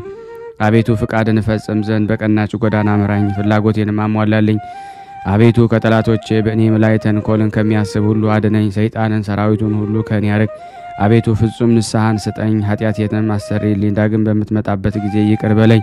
በጎ ነገር ካልሰሩ በስተቀር የሰራዊት ብዛት ወይም ገንዘብና ልጅ እንደማይጠቅም አውቃለሁና አቤቱ በችግሬ ጊዜ ፈጥነህ አድነኝ። የአብርሃምና የልጆችንም በረከት በእኔ ላይ አሳድር። አቤቱ በመዓልትና በሌሊት በጧትና በማታ ከእለት እኪት ሰውረኝ። ከአመፀኛና ከተንኮለኛ ሰው አድነኝ። አቤቱ ልቦናዬን ከክፉ ሐሳብ ንጹሃን አድርግልኝ። በቅድስት ጥምቀት ከተጠመቁ ወዳጆች ጻድቃን ጋር አንድ አድርገኝ። አቤቱ በእኔ ላይ በመጣው ነገር ማለት ረሃብ ወይም ጥጋብ ወይም ሕይወትን ወይንም ደዌ ደስታ ወይም ሐዘን መሳሰሉትን ሁሉ አንተን ፈጽም ያመሰግናለሁ። አቤቱ ፈጣሪ እግዚአብሔር አብ ሆይ ፊትን ከእኔ አትመልስ፣ ቸርነትን ከኔ ላይ አታረቅ። አቤቱ አምላኬ ሆይ ከገሃነም እሳት አድነኝ። አቤቱ ፍቃድን በቅዱሳኑ ላይ እንደሆነ ሁሉ እናትና አባቴን ይቅር በላቸው ዘንድ ይህ ፍቃድ ይሁንልኝ። ሁሉ ይቻላልና ለጌትነት ፍጹም ምስጋና ይገባል ለዘላለሙ አሜን። አብ ወልድ መንፈስ ቅዱስ ሆይ ፍቅር በፍጹም አካል ሶስት ሲሆን በባህሪ ግን አንድ አምላክ ነውና ሶስት የብርሃን አምድ በመጠን ወይም በባህሪ ግን አንድ ነውና ሶስት የመባረቅ በብልጭታ ሶስት ነጎድጓድ ነገር ግን በአንድ ድምጽ ግርማ የተጠቃለለ ሶስት የእሳት ባህሪ ነገር ግን አንድ ብርሃን ነው። አብ እሳት ነው፣ ወልድ እሳት ነው፣ መንፈስ ቅዱስ እሳት ነው። የሙቀት ባህሪያቸው ግን አንድ ነው። አብ ነድ ነው፣ ወልድ ነድ ነው፣ መንፈስ ቅዱስ ነድ ነው። የብርሃን ነጸብራቃቸው ግን አንድ ነው። አብ ፍህም ነው፣ ወልድ ፍህም ነው፣ መንፈስ ቅዱስ ፍህም ነው። የግለት ባህሪያቸው ግን አንድ ነው። አብ ነበልባል ነው፣ ወልድ ነበልባል ነው፣ መንፈስ ቅዱስ ነበልባል ነው። ብርሃናቸው ግን አንድ ነው። ለዘላለሙ ፍጹም የማይደርቅና የማይጎድል የቸርነት ባህሪና የይቅርታው ምንጭ አንድ ነውና የገዥነታቸው ስልጣን አንድ የሆነ ሶስት ልዑላን ገዢዎች ናቸው። የትእዛዛቸው ባህሪ አንድ የሆነ ሶስት ጌቶች ናቸውና ሶስት ገጽ አንድ አመለካከት ባህሪ ናቸው። ሶስት አካል አንድ አምሳል ናቸውና ሶስት ነገስታት አንድ አገዛዝ ናቸው። ለመንግስታቸው የጊዜ ገደብ ወይም ፈረቃ የለውም። ስልጣናቸው የጌትነቱ ክብር አንድ ነው እንጂ እነዚህ ነው። በዚህ አብ የሚከበርበት ገንዘብ ወልድ ይከበራል፣ መንፈስ ቅዱስ ይከበራል። ወልድ የሚከበርበት ገንዘብ አብ ይከበራል፣ መንፈስ ቅዱስ ይከበራል። እንዲሁም መንፈስ ቅዱስ የሚከበርበት ገንዘብ አብ ይከበራል፣ ወልድም ይከበራል። በቅዱስ መጽሐፍ ወልድን የሚያከብሩት ሁሉ እንደዚሁ አብን ያከብሩታል። ወልድን የማያከብረው ግን የላከውን አብን አላከበረውም ተብሎ ተጽፏልና። ሃይማኖት ከእግዚአብሔር አብ ዘንድ ትታሰባለች፣ በወልድ ትዘጋጃለች፣ በመንፈስ ቅዱስ ትፈጸማለች። በቅዱሳት ስላሴ እምነት መሰረት ትጸናለች። የቅድስት ስላሴ እምነት የሃይማኖት መጨረሻ ናት። እሊህን የስላሴ ሶስትነት የሚክድ የስላሴን መዓት በላዩ ላይ ይውረድበት። በስላሴ የማያምን ግን ጽኑዓን የስላሴን በስላሴ የሚያምን ግን ጽኑ የስላሴ ተስፋ ያገኛል። የስላሴ እምነት መግቢያ በር ወልድ ዋህድ ብሎ ማመን ነውና በቅዱስ ወንጌል በወልድ ያመነ የዘላለም ሕይወት አለው ተብሎ እንደተጻፈ ወልድን የካደ አብን ወይም መንፈስ ቅዱስን ካደ ማለት ነውና ለዓለም ሁሉ ሕይወትን የሆነ ዘንድ አንድነቱ ከእሱ ሳይለይ አካላዊ ቃልን በላከ በአብ አምናለሁ። ከአባቱ አንድ አጠገብ ሳይለይ ዓለምን ሁሉ ለማዳን በተላከ በወልድ አምናለሁ። ዓለምን በመላ ይቀድሳት ዘንድ ከአብ በወጣ ከአብ ከወልድ መንፈስ ቅዱስ እናምናለን። እነሆ እሱም ጰራቅሊጦስ የንጽህናን የቅድስናን መንፈስ ነውና። ጰራቅሊጦስ የስጦታ ምንጭ ነው። ጰራቅሊጦስ ተቀድቶ የሚጠጣ የእውቀት መጠጥ ነው። ጰራቅሊጦስ እድፍን የሚያነጻ ውሃን የሚቀድስ ነው። ጰራቅሊጦስ የሃይማኖት አልጫነት የሚያጣፍጥ የእውነት ጨውነት። ጰራቅሊጦስ በጨለማ ላሉ የሚያበራ የይቅርታ ብርሃን ነው። ጰራቅሊጦስ በሚስጥረ ቁርባን ላይ የሚረብ ጻዳ መለኮታዊ ርግብ ነው። ጰራቅሊጦስ የይሁዳ ኮረብቶች በጽዮን አዳራሽ የሚጠጡት የእሳት ጎርፍ ወይም ፈሳሽ ነው። ጰራቅሊጦስ ድንጋዮችን የሚፈረካከስ የእሳት መዶሻ ነው። ጰራቅሊጦስ አሸናፊ ነው። ለሰማዕታት መመኪያ የተሰበሩትን የሚጠግን ነውና። ጰራቅሊጦስ ፍጹም የከበረ የአብና የወልድ የባህሪ ሕይወት ነውና። ጰራቅሊጦስ መጉደል ወይም መጨመር ሳይኖርበት በህልውና አምላክ ነውና። ጰራቅሊጦስ እንደ አብና እንደ ወልድ በሰማይ ሰማያት በምድርም ሁሉ ላይ መንግስት የመላ ነውና። ጰራቅሊጦስ የማይዳሰስ የእሳት ነበልባል ነው። ጰራቅሊጦስ የነፍስና የሥጋ ጽኑ ነውና። ጰራቅሊጦስ የወርቅ ሐር ግምጃ የቅዱሳን ጌጦች ልብስ ነውና። ጰራቅሊጦስ የጻድቃን ባለሟልነት የራስ ወርቅ ነውና። ጰራቅሊጦስ የምስራች በያዘ በኢየሩሳሌም ወደ ፋርስ የተላከ ንስር ትንቢት ነውና። ጰራቅሊጦስ በጽዮን አደባባይ በተስማ በቶማስ ላይ በቅዱሳን ነቢያት ፊት የበራ ነውና። ጰራቅሊጦስ ሐዲስ ወንጌልን ያስተማር ዘንድ ጳውሎስን የጠቀሰ የሕይወት መብረቅ ነው። ጰራቅሊጦስ ሐዋርያትን የወይን ጠጅ ሳይጠጡ ያሰከረ ነውና። ጰራቅሊጦስ ሐዋርያት በሀገሩ ሁሉ ቋንቋ ያናገረ ነው። ጰራቅሊጦስ ቅዱስ በምትሆን ሶስትነት እንሰግድ ዘንድ ያስተምረናል፣ ያመክረናል። ቅድመ ዓለም ለነበረ ፍጹም አንድነት ለሱ ስግደት ይገባል፣ ዛሬም ዘወትርም ለዘላለሙ አሜን። ከነቢያት አንደበት የወልድና መምጣት መናገርና በአሸናፊ እግዚአብሔር ቀኝ ባለ የጌትነቱ ዙፋን ሳይለይ ወደዚህ ዓለም መላኩን አምናለሁና። ያለ ዘራ ብሲ በቅድስት ድንግል ማርያም ማኅፀን ማደሩን አምናለሁ። ከላይ ሳይጎድል ማኅተመ ድንግልና ሳይለወጥ በማይመረመር ድንቅ ምስጢር ወለደችው። ያለ መጨመር ወይም ያለ መጉደል ሥጋ ከመለኮት ጋር ፍጹም እንደተዋሃደ አምናለሁና። በተሰወሩ የተሰወረ እሱ በሥጋ መገለጹን አምናለሁ። እሱ ከቅዱሳን መገኛ ምንጭ ሲሆን እንደ ኃጥ ጥምቀቱን በውሃ አደረገ። ይህ ሃይማኖት በፍጹም ልቦናዬን አምኜ በዮርዳኖስ ባህር በተገለጠ ሶስትነት ተመልካለሁ። ቅዱስ ወንጌል እንደተናገረ እንዲህ ሲል ጌታ ኢየሱስ ከተጠመቀ በኋላ ከባህሩ ወጣ፣ ሰማይም ተከፈተ። በዚያን ጊዜ በነጭ ርግብ አምሳል መንፈስ ወርዶ በራሱ ላይ ተቀመጠ። እነሆ አብ ስለ ልጁ እንዲህ ሲል መሰከረ፣ ይህ የምወደው ልጄ ነው፣ ስለሆነም እሱ የምነግራችሁን ስሙ አለ። እንግዲህ የዚህ ስላሴ የማይከፈል የማይለይ የመለኮት እነሆ ተገለጸ። ስላሴን አንድ ገጽ ነውና በሚል የርጉም ሰባሊዮስ ልጆች ይፍሩ ይዋረዱ። ወልድ በደብረ ታቦር ተራራ ላይ መልኩ እንደተለወጠና በፊቱም እንደ መብረቅ ብርሃን በበራ ጊዜ ዳግመኛም ይህ ሶስትነቱን ታወቀ፣ ተረዳ። እነሆ በሁለቱ በመልእክተኞች ነቢያትና በሶስቱ ሰባኪያን ሐዋርያት ፊት ልብስ አጣቢ እንደዚህ አድርጎ ሊያነጻው የማይችል ሁኔታው ልብሱ እንደ መብረቅ ብልጭታ አንጸባርቋልና በዚህ ጊዜ መንፈስ ቅዱስ በነጭ ርግብ አምሳል ወረደ። አብም የእውነትን ምስክር በሆነ ሰዎች እስኪሰሙ ድረስ እሱ ወልድ አባት ሆይ ልጅን አክብረው ባለው ጊዜ እንደ ቀድሞ ልጁን አከበረው። ከዚህም በኋላ ቅድመ ዓለም ከእኔ ዘንድ ባለ ክብር ዛሬም ክብር መሰክራለሁ የሚልን ቃልን ከደመና ወጣ። ከዚህ የነበረ ሁሉ የቆሙ ሰዎች ሰምተው ነጎድጓድ ነው የተባባሉ ማለ መልአክ ነው የተናገረም ያሉ አሉ። ስላሴ አንድ አምላክ በሚሆን በዚህ ግብር ታወቀ ተረዳ። የኦርቶዶክስ ሃይማኖት ሥርዓትና በዚህ የስላሴን አርያ ተመሰረተች። ስላሴ የክርስቲያን ጥንታዊ ሃይማኖት ማረጋገጫ ብርሃን ማተም ነው። ስላሴ ከዘመናት አዝማናት በፊት ነበሩ። ስላሴ አዳምን በመፍጠራቸው ሶስትነታቸው ታወቀ። ስላሴ የሰናዖርን ሰዎች ቋንቋ መለያየታቸው ሶስትነታቸውም ታወቀ። የስላሴ ሶስትነታቸው አንድነታቸው በአብርሃም ቤትም ታወቀ። የስላሴ ሶስትነታቸው በዮርዳኖስ ታወቀ። የስላሴ ሶስትነታቸው በታቦር ተራራ ታወቀ። በዚህ በቅድስት ስላሴ እምነት ልዩ ሶስት የሚሆን እሱ የቸርነቱን በሩን ይከፍትልን ዘንድ ኃጢአታችንን እንማጸናለን። ነፍስና ስጋችን አደራ እናስጠብቃለን። ስላሴ የሐዲስ ሥርዓት ዘመን መንግሥት መሰረቱ በፊቱ በብሉይ ዘመን ሕግ የታወቀ ነውና ስለዚህም የነቢያት ወገን የፈጣረን ያጸናን እሱ አብ ነውና ሲሉ የተናገሩ አሉ። ስለ ወልድም ሕፃን ተወለደልን ወልድም ለኩነተ ሥጋ ተሰጠልን በማለት የተናገሩ አሉ። ዳግመኛም ስለ መንፈስ ቅዱስ መንፈስ በቅዱስ ጎዳና መራኝ ሲል የተናገሩ አሉ። እነሆ ይህ የስላሴ ስም ቅድመ ዓለም ነበረና እስከ ዘላለም የሚኖር መሆኑ ታወቀ ተረዳ። የአብ ስም ከፀሐይ ፍጥረት በፊት የነበረው ነውና የወልድ ስም ከፀሐይ ከመገኛ በፊት የነበረ ነውና የመንፈስ ቅዱስ ከፀሐይ ተፈጥሮ በፊት የነበረው ነው ከፍጥረት ፀሐይ በፊት ስሙ የነበረ ነው ተብሎ በነቢይ ተነግሯልና ይህ ግሩም የሆነ የስላሴን ስም ለታመኑ የሕይወት መታወቂያ ማህተም ነው። ለዝንጎች ግን የጥፋታቸው ቁልፍ ነውና ይህ ግሩምን የስላሴ ስም የሕሙማን መፈወሻ የክፉዎችን አጋንንት ማባረሪያ ነው። ይህ ግሩም የሆነ የስላሴ ስም አስማተኞችን ወይም የጠንቋዮችን ጥበብ የሚያጠፋ ሟርተኛዎችን መርዝ የሚያበርስ የሚያከሽፍ ነውና ይህ ግሩም የሆነ የስላሴ ስም የበሽተኞች መድኃኒት የሙታንን ትንሣኤያቸው ነውና ይህ ግሩም የስላሴ ስም አሸናፊ የሆነ የሰማዕት ነገድላቸው ሞገስ የብሩካን ጻድቃን የጸሎታቸው መልካም መዓዛ ሽታ ነው። ይህ ግሩም የሆነ የስላሴ ስም የረከሱትን የሚቀድሳቸው የተዳደፉትን የሚያነጻቸው ነው። ይህ ግሩም የሆነ የስላሴ ስም እንደ መጎናጸፊያ ጎናጸፋለሁ እንደ እንቁም እንደተሰራ እንደ ራስ ወርቅ መቀናጃለሁ። በዚህ ግሩም በሆነ በስላሴ ስም እታመናለሁ በመጎንበስም ሰግዳለሁ። በዚህ ግሩም አስፈሪ አስደንጋጭ ለሆነ ለስላሴ ስም በፊቱ ተንበርክኬ በደስታ ሰግዳለሁ። ታን ካሉበት ያገባኝ ዘንድ በዚህ ግሩም በሚሆን በስላሴ ስም እማጸናለሁ። ነፍስና ስጋዬንም እማጸናለሁ። ይህች ለዘላለም የጽዮን ብርሃን የሚያበራባት ሰማያዊት አዳራሽ ነችና ይቅርታው ሀብተ ረድኤቱ ከኔ ከሁላችን ከእናንተም ከሕዝበ ክርስቲያን ጋርም ጸንቶ በእውነት ለዘላለሙ ይኑር አሜን።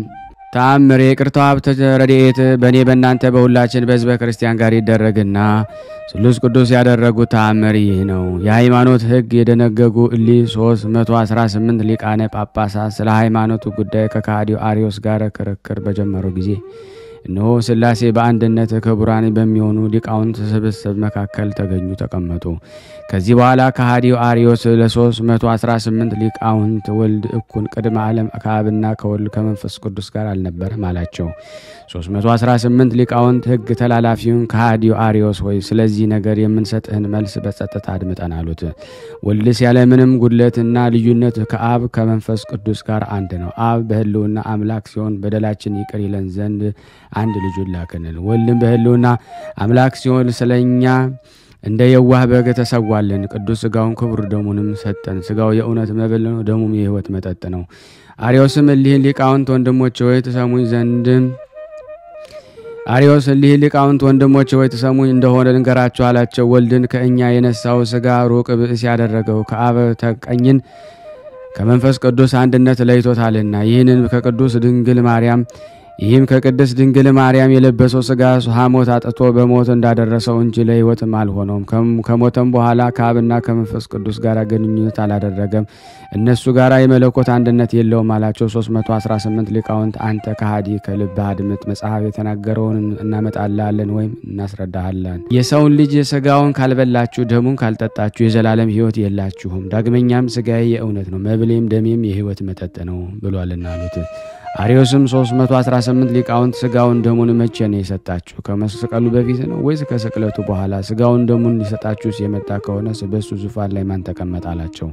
318 ሊቃውንትም አሪዮስ ሆይ ኢጲፋኒዮስ በመጽሐፍ ሐሙስ ማታ ለዓርብ አጥቢያ ጌታ በወዳጁ በአልዓዛር ቤት ገብቶ ተቀምጦ በእራት ላይ ሳለ ለወንድሞቹ ለሐዋርያት ህብስቱን በስጋው ወይኑን በደሙ ለውጦ ሰጣቸው ብሎ የተናገረውን አልሰማህንም አሉት። ቄርሎስ ይህን ህብስት የበላ ይህንን ጽዋ የጠጣ የዘላለም ሕይወት አለው ብሎ ተናገረ። ነባቢ መለኮት ጎርጎርዮስም ማርያም መለኮትን በማህፀን የተሸከመችው እሱም ስጋ ለበስ በማህፀኗ ተወሰነ ብሎ አሉት። ይህንን ስጋ መለኮትን በመዋሃድ አባታችን አዳምን ያዳነ ነው። ዳግመኛም ሳቢሮስ ይህ ስጋ ከሞተ በኋላ ከሙታን ተለይቶ በመነሳት በኪሩቤል ላይ በአባቱ ቀኝ ተቀመጠ ከእርሱም አልተለየም ብሎ ተናገረ። በዚህን ጊዜ ጎስቋላው አሪዮስ በመዘበት ወንድሞች ሆይ በቀናች ሃይማኖት አምኛለሁ አላቸው። ከዚህ በኋላ ሰለስቱ ምዕት ከአንተ እንተባበር ዘንድ ቅዱስ ቁርባን እንስራ ብለው እንደ አቤል መስዋዕት የሰመረ መስዋዕትን አዘጋጁ። ይህ አሪዮስ ከእነሱ ጋር ቅዳሴ ገባ። በቅዳሴውም ስነ ስርዓት ላይ ከእነሱ መካከል አንደኛው ሊቀ ዮሐንስ አፈወርቅ አንዱ አብ ቅዱስ ነው፣ አንዱ ወልድ ቅዱስ ነው፣ አንዱ መንፈስ ቅዱስ ነው በማለት በታላቅ ቃል አሰምቶ አመሰገነ። ሌሎችም መንፈስ ቅዱስን ላከልን ሲሉ ተሰጥኦን መለሱ። በዚህ ጊዜ መንፈስ ቅዱስም ከሰማይ ወርዶ በመሰዊያ በቁርባኑ ላይም ተቀመጠ። መንፈስ ቅዱስ የአሪዮስን ሕሊና በመረመረ ጊዜ የአሪዮስ የሆድ ዕቃውም ታወከ። ፈጥሮም ከቤተ መቅደስ ወጣና በመጸዳጃ ክፍል ቦታም ሄደ። እየተቻኮለ ሲሄድ መንፈስ ቅዱስ በሕፃን አምሳል ቆሞ አገኘውና እንዲህ ሲል ጠየቀው፣ ሕፃኑ ልጄ ሆይ አንድ ሰው በአፉ አምኖ በልቡ ቢክድ ምን ይሆናል አለው። ሕፃኑም በመጽሐፍ አፍም ልብን በአንድነት ይመኑ ያለውን አልሰማህንም አሉት። እንዲህም ሲባባሉ የአሪዮስን አንጀት ወጣ። በዚህ ጊዜ ከሆድም የወጣው አንጀቱ ለመብላት ውሾች ይጣሉበት ጀመረ። ከዚህ በኋላ ሰለስቱ ምዕት የሆነውን ሁሉ ሰምተው ወደ እሱ መጡ። በመጡም ጊዜ በመጸዳጃው ቦታ ወድቆ ሞቶ አገኙ።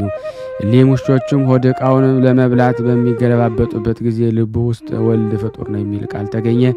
እነሆ ስላሴ ያለመለየት በበረደ አንድነት ይህንን ታላቅ ተአምር አደረጉ። የኒቄያ ሰዎች ይህን ተአምር አይተው አደነቁ። እስከ ዛሬም ድረስ ይህች የቀናች የኦርቶዶክሳዊት ሃይማኖት እያስተማሩ ናቸው። ይቅርታው ሀብተ ረድኤቱ ከኔ ከእናንተ ከሁላችን ከሕዝበ ክርስቲያን ጋር ጸንቶ ለዘላለሙ ይኑር አሜን። የዓርብ ሰይፈ ስላሴ አንድ አምላክ በሚሆን በአብ በወልድ በመንፈስ ቅዱስ አምናለሁ አሜን። እምነቴ በአምላኬ በእግዚአብሔር ላይ ነው። የአብርሃም የይስሐቅና ያዕቆብ አምላክ ሆይ በዚች ሌሊት ተስፋ የምትሆነኝን ነገር ግለጽልኝ። ክፉንም ሁሉ ከኔ አስወግድልና ካንተ ዘንድ የሚገኝ ቸርነትህና ባለሟልነትን አድለኝ። በማይጠቅመኝ ገንዘብ እጠራጠር ዘንድ አታድርገኝ፣ ነገር ግን ሁሉ ጊዜ አመሰግንህ ዘንድ በፊትም እንድቆም አድርገኝ እንጂ። አቤቱ ጾምና ጸሎቴን ትቀበለኝ ዘንድ ለምንሃለሁ። ቸርነትህን ከእኔ አታርቅ፣ በትእዛዝህም ጎዳና ምራኝ። አቤቱ ወዳጅህ አብርሃምን ባለሟልህ ይስሐቅን ያከበርከው ያዕቆብንም እንደባረካቸው እኔንም ባርከኝ አክብረኝም። ኃይል ማቸነፍ ጽናትንም ስጠኝ። አቤቱ ቸርነትህን ለግሰኝ። አቤቱ የቀደመውን ያሁኑን የኔን የባሪያን ኃጢአት በቸርነት በይቅርታህ ይቅር በለኝ። አሁንም በጠላቶች ላይ ኃይልን ማቸነፍን እቀናጅን ሰይጣናትን አጋንንትንም ሁሉ ከኔ ያረቃቸው። አንተ ማሪ ይቅር ባይ ነህና ማረኝ፣ ይቅር በለኝ፣ ስማኝ። በአንተ ተማጽኛለሁ፣ አደራ ተቀበለኝ። አንተን ታምኛለሁ፣ አቤቱ አንተን ፈልጌያለሁና አትጣለኝ። አቤቱ በቸርነትና በይቅርታ ከችግርና ከፈተና አድነኝ። በክፎችና በኃጢአተኞች እጅ አሳልፈ አትስጠኝ። በመዓልትና በሌሊት በከንፈረትህ ጥላም ሰውረኝ። አቤቱ የእናትና የአባቴን በደላቸውን ይቅር በላቸው። አንተ ልብ ያሰበውን ኩላሊት ያመላለሰውን የምትመረምር የምታውቅ በጠቅላላው ሁሉን ማድረግ የሚቻልህ ነህና ለአንተ ክብር ምስጋና ይገባሃል ለዘላለሙ አሜን። የስላሴን የጌትነታቸውን ክብር መናገር የሚቻል ምን አንደበት ነውስ? ምንስ ከናፍር ነው? የስላሴን ምስጢር ማወቅ ወይም መተርጎም የሚቻል ምን ልቦና ምንስ አይምሮ ነው? የስላሴን ህልውና መርምሮ ለማወቅ የሚቻል ምን ጥበብ ነው? ምንስ ፍልስፍና ነው? ስላሴ በእሳት መጋረጃ ውስጥ የተሰወረ ነው። ስላሴ የልዑላኖች ይልቅ ልዑል ነው። ስላሴ ምህረት የሚቀዳበት የወንዞች ጥልቅ ነው። ስላሴ የህይወት መገኛ፣ ስላሴ የማዳን ምንጭ፣ ስላሴ ቅድስና ውሃ ናቸውና ስላሴ ዓለማትን ያዙ ስላሴ ዓለማትን በቅጽፈት ያቋቋሙ ስላሴ በጠቅላላው ፍጥረት የፈጠሩ ናቸውና ስላሴ አንድ አምላክ በመሆን ይመሰገናሉ ስላሴ በማንኛውም ጊዜ የማይነዋወጽ የሃይማኖት መሰረት ናቸውና ስላሴ ለደጋጎች ባልንጀራ ስላሴ የማይበጠስ የማይቀደድ ጽኑ ንጹሃን ትጥቅ ናቸውና ለዚህ የስላሴ መለኮትን በመንበርከክ ሰግዳለሁ በዚህ በስላሴ ስም እጠጋለሁ አመልካለሁ በወርቅ በስላሴ እነሳለሁ ለመውደቅ ብፍገመገም ስላሴ ይደግፉኛል ብራብ በስላሴ ጠግባለሁ ብጠማ በስላሴ ረካለሁ ደሃ በሆነ በስላሴ በለጽጋለሁ ብራቆት የስላሴን ቸርነት መጎናጸፊያ ጎናጸፋለሁ በደዌ ብያዝ በስላሴ ድናለሁ በጎሰቁል በስላሴ ፈወሳለሁ በስጭት ቢደርስብኝ በስላሴ ደስታለሁ ሐዘን ቢያገኘኝ በስላሴ ጽናናለሁ ብታመም በስላሴ ቸርነት ድናለሁ በሞትም በስላሴ ሕይወትን እነሳለሁ ስላሴ የራስ ያክሊል ናቸው ስላሴ አንጻረ ገጽታዬ ማማተቢያዬ ናቸው ስላሴ የዓይኖቼ ብርሃን ናቸው ስላሴ የጆሮዬ መስሚያ ስላሴ የጉንጬ ወዝ ስላሴ አፍ መክፈቻ ናቸው ስላሴ የከናፍሬ ያነጋገራል ልጫነት የሚጣፍጡ መለኮታዊ ጨው ናቸው ስላሴ የርስቴ ፍላማ ስላሴ የነፍስና የሥጋዬ ጌጥ ወይም ሽልማት ናቸው በመድረም በሰማይም ያለ ስላሴ መጋጋጫ ወይም መመኪያ የለኝምና የበደል ሐሩር ቢያቃጥለኝ በስላሴ ጠለላለሁ የኃጢአት ነፍስ ቢያጠውልገኝ በስላሴ ለመለማለሁ ጠላቶች ቢከቡኝ በስላሴ ከለላለሁ ባላጋራዎች በእኔ ላይ ተንኮልን ቢያሴሩ አልፈራቸውም የስላሴ መለኮት ከኔ ጋር ነውና ስላሴ ከልጅነት ጀምሮ ተስፋዬ ናቸው ስላሴ እርግና ዘመን የምርኩዜ ናቸው ስላሴ የመለኮት ሰይፌ ነው ስላሴ የመለኮት ጦሬ ወይም ቀስቴ ነው ስላሴ መለኮት ጋሻዬ ነው ስላሴ መለኮት ጠላቴን ፊት መሸሸጊያዬ ነው በስላሴ መለኮት ጠላቴን ድል ነሳለሁ ስላሴ የሕይወቴን ክብካቤ ናቸው ስላሴ የዓይኔ ብርሃን ናቸው ስላሴ በጨለማ ያበሩልኛል ስላሴ መድኃኒቴ ቀንድ ነው ስላሴ ደረቴ ጌጥ ነው ስላሴ ያንገቴ ማተብ ነው ስላሴ ከድካሜ ያጸናኝ ስላሴ ኃይሌና መጠጊያዬ ነው ስላሴ መጠጊያዬ ቦታዬ ስላሴ መታመኛዬ ነው ከናቴ ማህፀን ጀምሮ በስላሴ ጸንቼ እኖራለሁ ይህን ላደረገልኝ ለስላሴ መኖራታ ከፍለዋለሁ በልዩ ችሎታው ለፈጠረኝ ለስላሴ ምንም ይገባል ምስጋና ይገባል በቸርነቱ ላሳደገኝ ለስላሴ ምን ምስጋና ይገባል በመሐሪነቱ ጠብቆ እስከዚህ ሰዓት ላደረሰኝ ለስላሴ ምስጋና ይገባል በማዳን ችሎታው ላዳነን ለስላሴ ምን ምስጋና ይገባል እንደ በደሌ ላልፈረደብኝ ለስላሴ ምስጋና ይገባል ለጌታዬ ለስላሴ ምስጋና ይገባል ለንጉሴ ለስላሴ ምስጋና ይገባል ለአምላኬ ለስላሴ ምስጋና ይገባል ለአለቃዬ ለስላሴ ምስጋና ይገባል በልቦናዬ ብሩክ ለስላሴ ሰግዳለሁ በስላሴ ፊት ልመናዬን አቀርባለሁ ለስላሴ ህመሜን እናገራለሁ ስላሴ በሕይዋን ምድር የሚሄድበት ጎዳናን ያመለክተኛል እድሌን አንተ ተወስናለህ እያልኩኝ ስላሴን እማልደዋለሁ ስላሴ ተመልከተኝ ቸል አትበለኝ ምኞቴንም አታስቀርብኝ ስላሴ ለኔ ለባሪያ ዘወትር የልመናዬን ዋጋ ስጠኝ ስላሴ ከደስታ ምንጭ አጠጣኝ ስላሴ በይቅርታ ወይን ዓለም ለምልኝ ማርካኝ ስላሴ በጽድቅህ ቀባኝ አውዛኝ ስላሴ ለባሪያ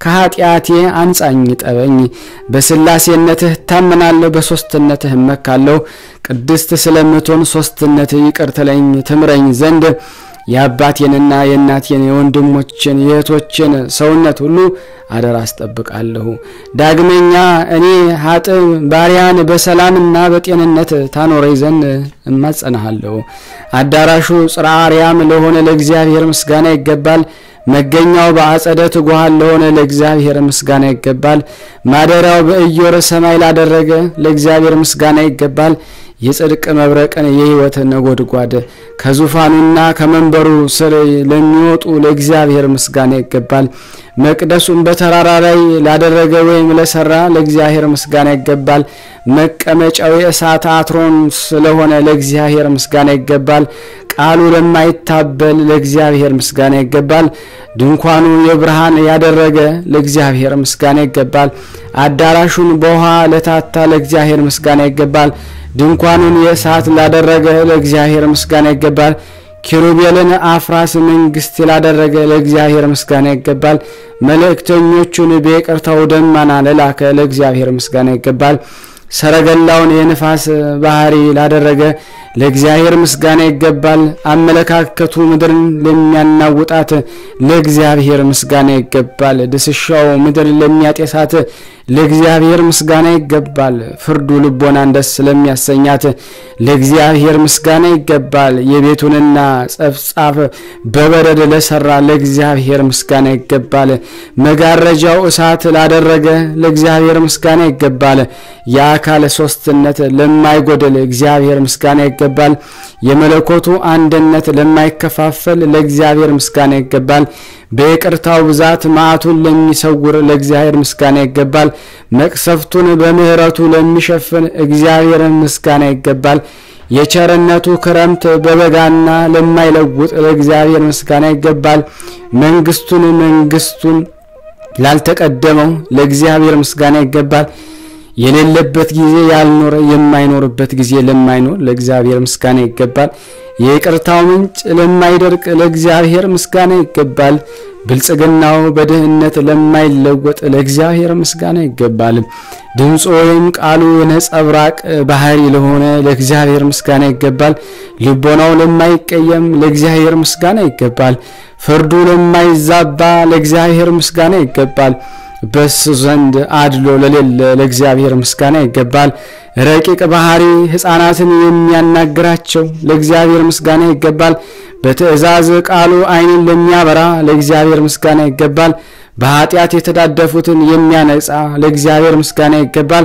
እርኩሳንን ለሚቀድስ ለእግዚአብሔር ምስጋና ይገባል የተረገሙትን የሚባርክ ለእግዚአብሔር ምስጋና ይገባል ድውያንን ለሚፈውስ ለእግዚአብሔር ምስጋና ይገባል ያንካሳን ምርኩዝ ለሚሆን ለእግዚአብሔር ምስጋና ይገባል የድካምን ጽን ለሚሆን ለእግዚአብሔር ምስጋና ይገባል የተጎሳቆሉትን ለከሱት መጠጊያ ለሚሆን ለእግዚአብሔር ምስጋና ይገባል ተስፋ ላጡ ተስፋ ለሚሆናቸው ለእግዚአብሔር ምስጋና ይገባል ብቸኞችን ለሚያረጋጋ ለእግዚአብሔር ምስጋና ይገባል የዕውራንን ብርሃናቸው የሚሆን ለእግዚአብሔር ምስጋና ይገባል የወደቁትን ለሚያነሳ ለእግዚአብሔር ምስጋና ይገባል የሰጠሙትን ለሚያጠምቅ ለእግዚአብሔር ምስጋና ይገባል የጠፉትን የሚፈልግ ለእግዚአብሔር ምስጋና ይገባል ያዘዙትን የሚያጽናና ለእግዚአብሔር ምስጋና ይገባል የተከዙትን የሚያስደስት ለእግዚአብሔር ምስጋና ይገባል ለመውደቅ የሚገመገሙትን የሚደግፍ ለእግዚአብሔር ምስጋና ይገባል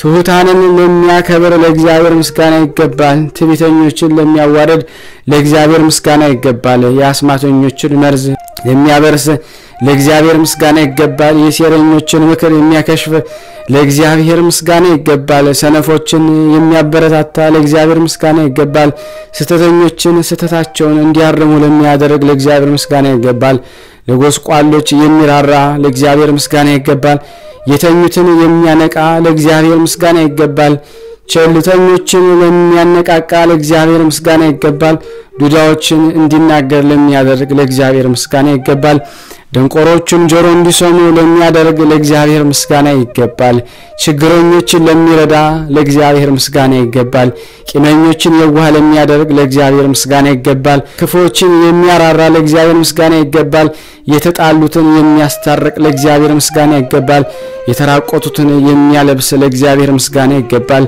የተራዙትን ልብስ ለሚሆን ለእግዚአብሔር ምስጋና ይገባል ሩባን ምግብ ለሚሆን ለእግዚአብሔር ምስጋና ይገባል ለተጠሙ መጠጥ የሚሆን ለእግዚአብሔር ምስጋና ይገባል አረጋውያን እድሜ ለሚያረዝም ለእግዚአብሔር ምስጋና ይገባል ጎልማሶችን ለሚያገርም ለእግዚአብሔር ምስጋና ይገባል ደሃደጎችን ለሚያሳድግ ለእግዚአብሔር ምስጋና ይገባል ከክብሩ ይልቅ ለሚከብር ለእግዚአብሔር ምስጋና ይገባል ከልዑላኖች ይልቅ ልዑል ለሚሆን ለእግዚአብሔር ምስጋና ይገባል የገዢዎች ገዥ ለሚሆን ለእግዚአብሔር ምስጋና ይገባል የነገስታት ንጉስ ለሚሆን ለእግዚአብሔር ምስጋና ይገባል የጌቶች ጌታ ለሚሆን ለእግዚአብሔር ምስጋና ይገባል የአማልክቶች አምላክ ለሚሆን ለእግዚአብሔር ምስጋና ይገባል ፊቱ ለማይደምን ወይም ለማይጠቁር ለእግዚአብሔር ምስጋና ይገባል ፍርዱ ለማይለወጥ ለእግዚአብሔር ምስጋና ይገባል እሱ ቢሰጥ እንጂ ሰጡ ለማይል ለእግዚአብሔር ምስጋና ይገባል እሱ ቢያበድር እንጂ አበድሩ ለማይል ለእግዚአብሔር ምስጋና ይገባል እሱ ቢፈርድ እንጂ ሊፈርድለት የማይፈልግ ለእግዚአብሔር ምስጋና ይገባል እሱ ይቅር ቢል እንጂ ይቅር ሊሉት የማይችል ለእግዚአብሔር ምስጋና ይገባል እሱ ቢያጸድቅ እንጂ ሊያጸድቁለት የማይችል ለእግዚአብሔር ምስጋና ይገባል እንደሱ ያለ ንጉስ ለማይኖር ለእግዚአብሔር ምስጋና ይገባል እሱ ቢወቅስ እንጂ ሊወቅሱት የማይችል ለእግዚአብሔር ምስጋና ይገባል እሱ ቢያይ እንጂ ሊያዩት የማይችል ለእግዚአብሔር ምስጋና ይገባል እሱ ቢገዛ እንጂ ሊገዙት የማይችል ለእግዚአብሔር ምስጋና ይገባል እሱ ቢችል እንጂ ለማይቻል ለእግዚአብሔር ምስጋና ይገባል እሱ በቀር ሌላ አምላክ ለሌለ ለእግዚአብሔር ምስጋና ይገባል ፍለጋው ንጹህ የሆነ ለእግዚአብሔር ምስጋና ይገባል በመክሩ የሚጠበብ ለእግዚአብሔር ምስጋና ይገባል ምክሩን ምስጥሩን ሰውና መላእክት ተመራምረው ለማይደረስበት ለእግዚአብሔር ምስጋና ይገባል በስራው ተደነቀ ለእግዚአብሔር ምስጋና ይገባል ለእልናው ሊነገር የማይችልና ተነግሮም የማያልቅ ለእግዚአብሔር ምስጋና ይገባል ለእግዚአብሔር ምስጋና ይገባል ቃል እውነት ነገሩም የታመነ ነውና ለእግዚአብሔር በስላሴ መለኮት በሰማይና በምድር በባህርና በቀላያት ሁሉ ምስጋና ይገባል ለፍጥረት ሁሉ ቸርነትንና ይቅርታን ያደርጋልና ይቅርታቸው ሀብት ረድኤታቸው በኔ በእናንተ በሁላችን በሕዝበ ክርስቲያን በእውነት ጸንቶ ለዘላለሙ ይኑር አሜን ተአምር የይቅርታ ሀብት ረድኤቱ በወዳጁ በኔ በእናንተ በሁላችን በሕዝበ ክርስቲያን ጋር ጸንቶ በእውነት ለዘላለሙ ይኑር አንጎት በሚባል ሀገር ብዙ ነጋዴዎች ነበሩ እነዚህ ነጋዴዎች ኢየሩሳሌም ወርደው በስላሴ ስዕል እነሆ እንዲህ ሲሉ ተማጸኑ ከሄድንበት ሀገር ከጥልቅ ባህር መስጠምና መርዘኛ ከሆነው ከአዞ መብላት ወይ መነከስ ድነን በሰላም ወደ ቤታችን ብንመለስ ነው ካተረፍነው ትርፍ ወርቅንና ብርን ግማሽ በግማሽ ለስላሴ ቤተክርስቲያን እንሰጣለን ተባባሉ ይህን ካሉ በኋላ ለንግድ ወደ ቅድስት ሀገር ኢየሩሳሌም ወረዱ ወደ መርከቡም በገቡ ጊዜ ባህሩ ማዕበል ጸጥ አለላቸውና የሰላም ጉዞ ሆነላቸው ተጓዙ በዚህ ጊዜ ከሀገሩ ሰዎች አንዱ እንዲህ አላቸው ይህ ጥልቅ ባህር ሳያሰጥማችሁ እንደምን ተሻገራችሁ ሰውን የሚውጠው አዞስ እንዴት ሳያገኛችሁ ቀራላቸው እነዚህ ነጋዴዎች በእምነታችን መሰረት በብዙ ወርቅ የስላሴን መርከብ ተከራየን ለስላሴ ብጽዕትም አደረግን ወደ ሀገራችን በሰላምና በደህንነት ብንመለስ ከገንዘባችን ሁሉ ኩሌታውን ለስላሴ ቤተክርስቲያን ብጽዕት አድርገን እንሰጣለን ብለናል አሉት ከጥቂት ቀን በኋላ ምን ሆነ ነጋዴዎች ወደ ሀገራቸው ለመመለስ በተነሱ ጊዜ በመካከላቸው አንዱ ነጋዴ ወንድሞቼ ሆይ ባህሩ ተሻግረን ከዚህ ለመድረስ አስቀድመን የተናገርነውን አንርሳ በማናውቀው ሀገር ብዙ ወርቅና ብር አተርፈናልና ብጽዕታችንም ወይም ስለታችን እንዳንተው ሲልም አሳሰባቸው አሁንም ወንድሞቼ ሆይ በእውነት የምነግራችሁን ስሙኝ እንደ ስለታችን ከገንዘባችን ካልሰጠን ዳግመኛም ለንግድ በምንሄድበት ጊዜ እሊ ሶስቱ ስላሴ ገንዘባችንን ሁሉ ያጠፉብናል አሏቸው እነሱ ግን እኛ አንድ ብር እንኳን ሰጥህም አንተ ግን ከፈለክ ስጥ ለራስህ አንተ ራስ ወቅ እኛ ሳገ ነገርህን አንሰማም እንዳንተ ለመካሪም አንሻም በስላሴ ከቶ አልተማጸንም ማለት ይህም ነጋዴ ወንድሞቼ ሆይ የተናገራችሁት ቃል እንዴት ታጥፋላችሁ ወይም እኮ ሰይጣን ሐላፊና ጠፊ የሚሆን ገንዘብን ፍቅር አታለላችሁ ይሆንን አላቸው ይህ በቅድስት ስላሴ ፍቅር የተጠመደ ነጋዴ ይህን ተናግሮ ዝም አለ ከዚህ በኋላ ወደ ሀገራቸው ይመለሱ ዘንድ በመርከብ ተሳፈሩ በዚህ ጊዜ ከነፋስ ኃይል የተነሳ መርከቡ ተነዋወጠ ሊያሰጥማቸውም ተቃረበ በዚህ ጊዜ መርከቡ ተሰበረና ሰዎች በባህር ውስጥም ሰጠሙ ይህን ታማኝ ነጋዴ ግን ስላሴ ከባህር አውጥተው በባህር ዳርቻም አስቀምጡ ከጣፈጣ አነጋገር የተነሳ ታማኝ አገልጋይ ያደረግን አሉት እንግዲህ ያንተን ገንዘብ አንፈልግም እምነት ይበቃናል እነዚህን ከሃዲዎች ጓደኞች ግን በጥልቅ ባህር ውስጥ እንደሰጠሙ ተመልከት አስተውላሉት እንግዲህ አንተ ወደ ምድረ አንጎት ውረድና የሆነውን ሁሉ ለዘመዶቹና ለቤተሰቦቹ ሰዎች ሁሉ ነገራቸው አሉት ነጋዴውም እናንተ የሀገር ታላላቅ አባቶች እናንተ እነማን ናችሁ ስማችሁስ ማን ይባላልም አላቸው እነሱም እኛ ዓለምን ሁሉ የፈጠርን selase እንባላለን አሉት ይህንን ቃል ከአብና ከወልድ ከመንፈስ ቅዱስ አንደበት በሰማ ጊዜ ፈጽሞ ደስ አለው የደረሰበት ነገር ሁሉ ነጋዴዎችን በከንቱ እንደጠፉና እሱ ግን ስላሴዎችን በማመን እንደዳነ ለአንጎስ ሰዎች ነገራቸው ይህን የሰሙ ሰዎች ሁሉ ስለ ነጋዴዎች የተደረገው ነገር ሁሉ እጅግ አደነቁ እጅግ አስደናቂ ነው በማለት አደነቁ በዚህ ጊዜ ይህ ነጋዴ ብሩንና ወርቁን ሁሉ ለድሆችና ለችግረኞች ለስላሴ ስም መጸወተ ሐላፊና ጠፊ ከሚሆን ከዚህ ዓለም ድካም እስካረፈ ድረስ በየወሩ 7 ቀን ይልቁን በጥርና በሐምሌ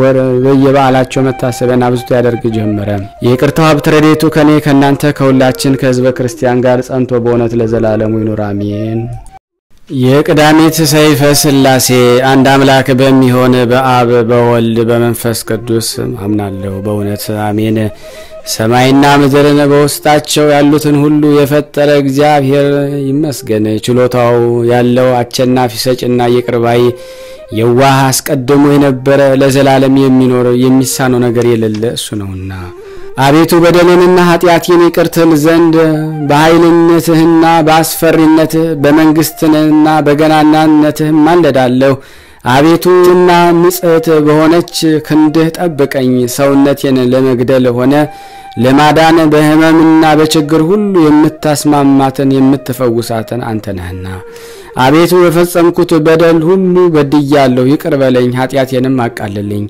አቤቱ እግሮችን በቀናች መንገድ ምራቸው አቤቱ እርዳኝ አድነኝም እንጂ ወደ አንተና ወደ ፈተናም አታግባኝ አቤቱ ከምፈራው ነገር ሁሉ ጠብቀኝ አድነኝ ፍቃድህን ለመፈጸም ወደ በጎ ነገር ምራኝ ሰይጣንን ወገኖችን ሁሉ ከእኔ ያርቃቸው በግርማህና በገናናነትህ ከባለ ስልጣናት ቁጣ አድነኝ አቤቱ የወንድም ፍቅር ስጠኝ በችግሬም ጊዜ እርዳኝ አንተን ተስፋ አድርጌያለሁና ፍጹም እምነቴንም በአንተ ላይ ነውና ለዘላለም ለአንተ ምስጋና ይገባል በእውነት አሜን ስለኛ ወይም ለኛ አሪያ የሆነን ዘንድ በሰውነቱ 40 ቀንና 40 ሌሊት ለጾመ መለኮት ፍቅር ሰላም ለሃለው ለዘባነ ኪሩቤል ላይ የሚቀመጥ እሱ ሰውነቱን በአህያ ግልገል ጀርባ ላይ ለተቀመጠ የመለኮት ፍቅር ሰላም ለሃለው ሰማይን ዙፋኑን ምድርን የእግሩን መረገጫ ሲሆን በትህትናው የደቀ መዝሙርቱን እግር ላጠበ ለመለኮት ፍቅር ሰላም ለሃለው አመፀኞችን የሚያቃጥል የማይዳሰስ እሳት የእሳትን ልሳን በስልጣን ወይም በመለኮቱ ያጠረ እሱ እኛን ከሞት ማሰሪያ ይፈታን ዘንድ በሰውነቱ ታሰረ መጠምጠሚያው የእሳት መጎናጸፊያው የመብረቅት ነጸብራቅ የሆነ እሱ በሰውነቱ ቀይ ግምጃ ለበሰ ለኛ ክብር መንግስቱን ያጎናጽፈን ዘንድ የሕይወትን አክሊልና የራስ ወርቅ መድኃኒት ያቀናጀን ዘንድ በራሱ ላይ የሾህ አክሊል ለተቀናጀው መለኮት ፍቅር ሰላም ላለሁ እልፍ አእላፍ ብዙ የሚሆን እሳታውያን መላእክት የሰማይና የምድር ንጉስ የሚሆን በዙሪያው የሚቆሙ በሰውነቱ በጲላጦስ አደባባይ ለቆመ መለኮቱ ፍቅር ሰላም ለሃለው ድንግል ማርያምን መርጦ ማደሪያው ያደረገ የብርሃናት ብርሃናቸው ለማየት የማይቻል ረቂቅ እሳት ለሚሆን የመለኮት ፍቅር ሰላም ላለው በገጽ ነጸብራቅ የሙሴን ፊት ያበራ እሱ በነቢያት ጀርባይን ለእግርፋት ጉንጭ ለጽፋት ሰጠው ተብሎ የተነገረው ለመፈጸሙ ለኛ ሲል በሰውነቱ ፊቱን ተጸፋ ወይም በጥፊ ተመታ ጀርባውን ተገረፈ የሰው እጅ የማይደስሰው አስፈሪ አሪያው ግለቱ መቅደሱንም ከብርሃናት ለሰራ የመለኮት ፍቅር ሰላም ላለው ስለኛ የድንግል ማርያምን ስጋ ለብሶ ለመንግስቱ ወራሾች ያደርገን ዘንድ በሸምበቆ በትሩን ራሱን ተመታ ወንዞችንና ባህሮችን የውሃዎችን ምንጭ ሁሉ የፈጠረ የመለኮት ፍቅር ሰላም ላለው ያለ ዋጋ የተጠሙትን የሚያረካ እርሱ የሕይወትን ምንጭ ሲሆን በነብዩ በዳዊት አንደበት በመምሬ ላይ ሐሞትን ቀላቀሉበት በመጠጤም ውስጥ መጻጻን ወይም መራራን ጨመሩበት ተብሎ የተነገረው ይፈጸም ዘንድ በሰውነቱ ለደረሰበት የውሃጥም ከከርቤ ጋር የተቀላቀለ መራራ ሐሞትን አጠጡት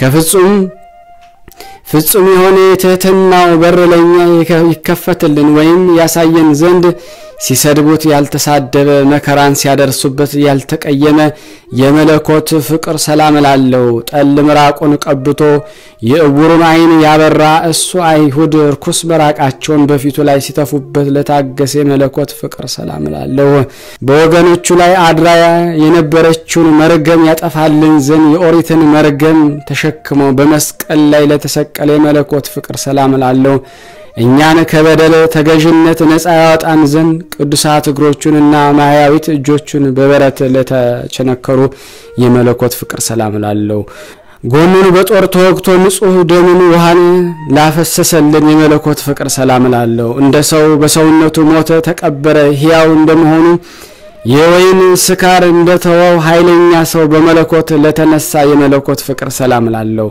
ሰውነቱን በመለኮት ያጸና ይህን ሁሉ ሕማማተ መስቀል በፈቃዱ ለተቀበለ መለኮት ፍቅር ሰላም ላለው መለኮት ግን ላልታመመ ሰውነቱ በሁሉ ነገር አጸናው እንጂ ያለ መጉደል ያለ መጨመር የመለኮት ከትስብእት ጋር አንድ መሆን አምናለሁ ከድንግል ማርያም በነሳው ሥጋ ሕሙማንን ሞቱን መስቀሉን መነሳቱን ወደ ሰማይ ማረጉንና ከአባቱ ጋር ባለመለየት በአብ ቀኝ መቀመጡን አምናለሁ አነዋወሩ በወለደው በእግዚአብሔር አብ ቀኝ አስቀድሞ የነበረ ነውና ዳግመኛም ከአብና ከመንፈስ ቅዱስ ጋር ባለ አስፈሪ በሆነ የጌትነቱ ግርማ መምጣቱን አምናለሁ በፍጥረቱ ሁሉ አንደበት እሱ በፍጹም ምስጋና መመስገን ይገባዋል ለዘላለሙ በእውነት የኔም ፍጹም እምነቴ ይህ ነው ኃጥእ እንኳን ቢሆን የሥላሴን አምልኮት አልተውም ወይም አልክድም ጻድቅ በሆነ እምነቴ በስላሴ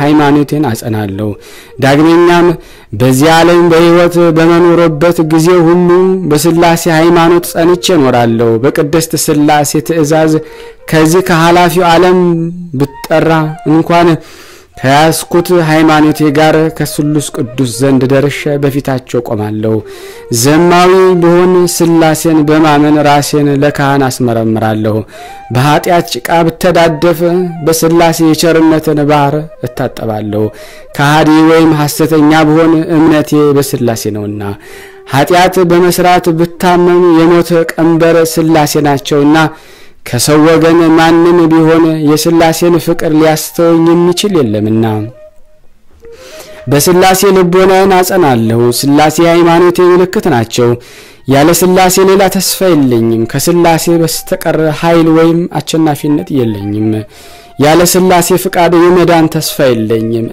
እኔ ኃጥእና በደለኛ የሆንኩ በዚህ በስላሴ መለኮት ነፍስና ስጋዬን ማጸናለሁ ኃጥአን ማጽደቅ የስላሴ ስልጣን ነው ዳንሰኛውን መቀደስ ርኩሳንን ማንጻት የስላሴ ስልጣን ነውና በሰማይና በምድር በየብስና በባህር ለስላሴ አገልግሎት ምስጋና ይገባል ስውርና ግልጽ በሆነው ፍጡር ሁሉ ላይ ስልጣን ላለው ለስላሴ መንግስት ፍጹም መገዛትና ማገልገል ይገባል ለዘላለሙ አሜን እና መልከው ዘንድ እኛን ለፈጠረ እግዚአብሔር ምስጋና ይገባል እመቤቴና መድኃኒት ለምትሆነ አምላክ እናት ለማርያም ምስጋና ይገባል ኃይል ጽወነ እፀም መድኃኒት ለሚሆን ለክርስቶስ መስቀል ምስጋና ይገባል ለአባቱ አንድ የሚሆን ወልድን ለወለደ እግዚአብሔር አብ ምስጋና ይገባል ዕውቀትን የሚገልጽ የአብ ልጁ የሚሆን ለእግዚአብሔር ምስጋና ይገባል ያዘኑትን ለሚያረጋጋ ለቅዱስ መንፈስ ቅዱስ ጰራቅሊጦስ ምስጋና ይገባል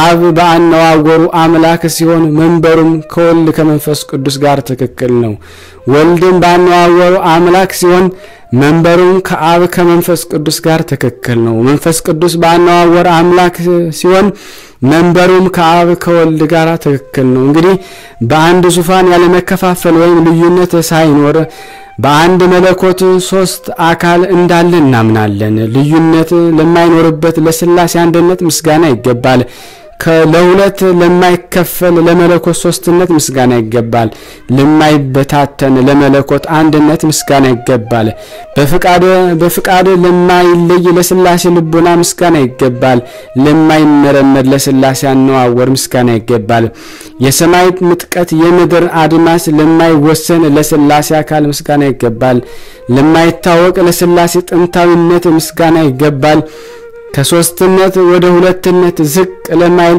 የስላሴ ሶስትነት ምስጋና ይገባል ከሶስትነት ወደ አራትነት ከፍ ለማይል ለስላሴ ሶስትነት ምስጋና ይገባል ፍጻሜ ለሌለው ለስላሴ መንግስት ምስጋና ይገባል ከጥፋት ለሚያድን ለስላሴ ቸርነት ምስጋና ይገባል ተነግሮ ለማያልቅ ለስላሴ ቸርነት ምስጋና ይገባል ልብን የሚያስደስት ህሊናን ለሚያነቃቃ ለተድላ ስላሴ ምስጋና ይገባል አብ ወልድ መንፈስ ቅዱስ በሁሉ የመላች ናትና ስላሴ በነጸብራቅ የተከበቡ ነው ኤሎሄ ኤሎሄ በማለት ለስላሴ ምስጋና ይገባል ልዩ ቅዱስ ሶስቶይ እኔ አገልጋያችሁን ስላሴን ከስጋና ከነፍስ መከራ አድኑኝ አሜን ተአምር የአብን የወልድ የመንፈስ ቅዱስ ይቅርታ ሀብተ ረድኤታቸው ከወዳጁ ከናንተ ከኔም ከሁላችን ከህዝበ ክርስቲያን ጋር ይሁንና ስላሴ ያደረጉት ተአምር ይህ ነው በጽራ ሀገር ከልጅነቱ ጀምሮ በዝሙት ፍቅር የተነደፈ አንድ ሰው ነበር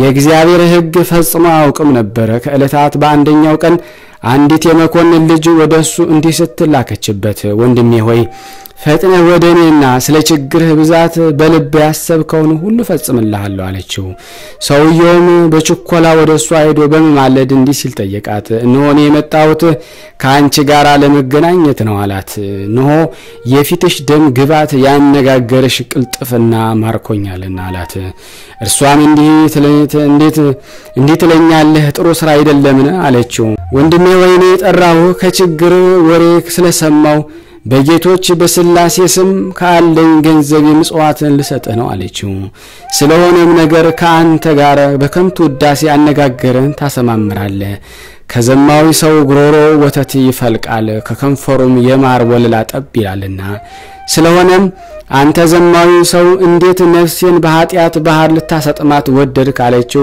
ከዚህ በኋላ ውድ እህቴ ሆይ የለመንኩሽን ሁሉ ተፈጽምኝልኝ ዘንድ ይጠይቅሻለሁ እግዚአብሔር እንደ ምጽዋት አድርጎ ይቆጥርልሻልና አላት ዳግመኛም ውድ ነቤቴ ሆይ በዚህ አይነት ግብር ወይም ነገር ስሞት ጥቂት እንኳን ያሳዘንሽምን አላት ሴትዮዋ ወንድሜ ሆይ ከተወለድኩ ጀምሮ ሰው ምግብንና መጠጥን ባለማግኘት ይሞታል እንጂ የዝሙትን ሥራ በማጣት የሞተ ሰው አላየውም አለችው ዳግመኛም መልካሟ እመቤቴ ሆይ ካንቺ ዘንድ አፍሬ እንዳልመለስ የዝሙትን ሥራ ለመስራት ነፍሴን ከመሙጣቷ በፊት ከፈጠሩሽ በስላሴ ስም በአንድ እንተኛ ዘንድ ለምንሻለሁ አላት ሴትዮዋም ከእኔ ጋር የዝሙትን ሥራ ከምትሰራ ይልቅ ነፍስ ከስጋ ብትለይ ይሻላል እነሆ በዚህ የተነሳ ወደ መንግስተ ሰማያት ትገባለህልና አለችው ይህንንም ተውዬ የዝሙትን ሥራ ከሰራሁ በኋላ ወደ ቄስ ወይም ወደ ካህን ሄጄ ኃጢአቴን በመናገር ንስሐዬን እቀበላለሁ አላት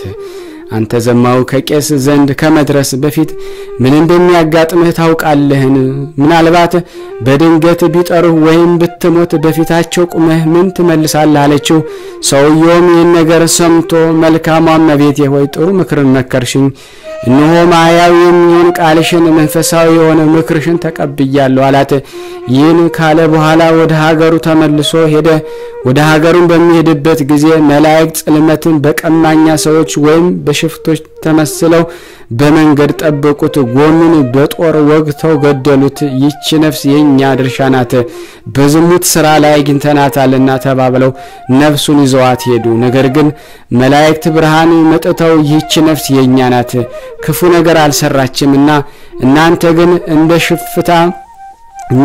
እንደ ሽፍታ በመንገድ ጠብቃችሁ ሰውየውን ገደላችሁት እንጂ በማለት ለስላሴ ዘንድ አቀረቧት መላእክት ጽልመትም ይህች ነፍስ የኛ ናት በልቦናዋ የዝሙትን ሥራ ስታስብ አግኝተናታልና ሲሉ መለሱ መላእክት ብርሃንም ሰው ባድራጎት እንጂ በሐሳብ ብቻ አይፈረድበትም ወይም አይኮነንም አሏቸው ስለዚህ ስላሴ ይህችን ነፍስ ልትኮነን አይገባትም ነገር ግን የዚህ ሰው ነፍስ ተመልሳ በስጋውም ተዋህዳ እንጂ ሲሉ ፈረዱበት በዚህ ጊዜ ያ በሽፍቶቹ እጅ የሞተው ሰው ተነሳ ከዚህ በኋላ ወደ ጽርዓ ሀገር ሄደ በጉዞ ላይ ያገኘው ነገርና መላእክት ጽልመትን ያደረሱበትን አደጋ ለሀገሩ ሰዎች ሁሉ ነገራቸው የዓለም ነገስታት ስላሴም ከጥፋት ሞት እንዳዳኑት አስረዳቸው የጽራም ሰዎች ይህን በሰሙ ጊዜ ፈጽመው አደነቁ እስከዛሬ ድረስ ቸር የሚሆን የስላሴ ስም በፍጹም ምስጋና ያመሰገኑ ይራሉ ይቅርታው ቸርነት በኔ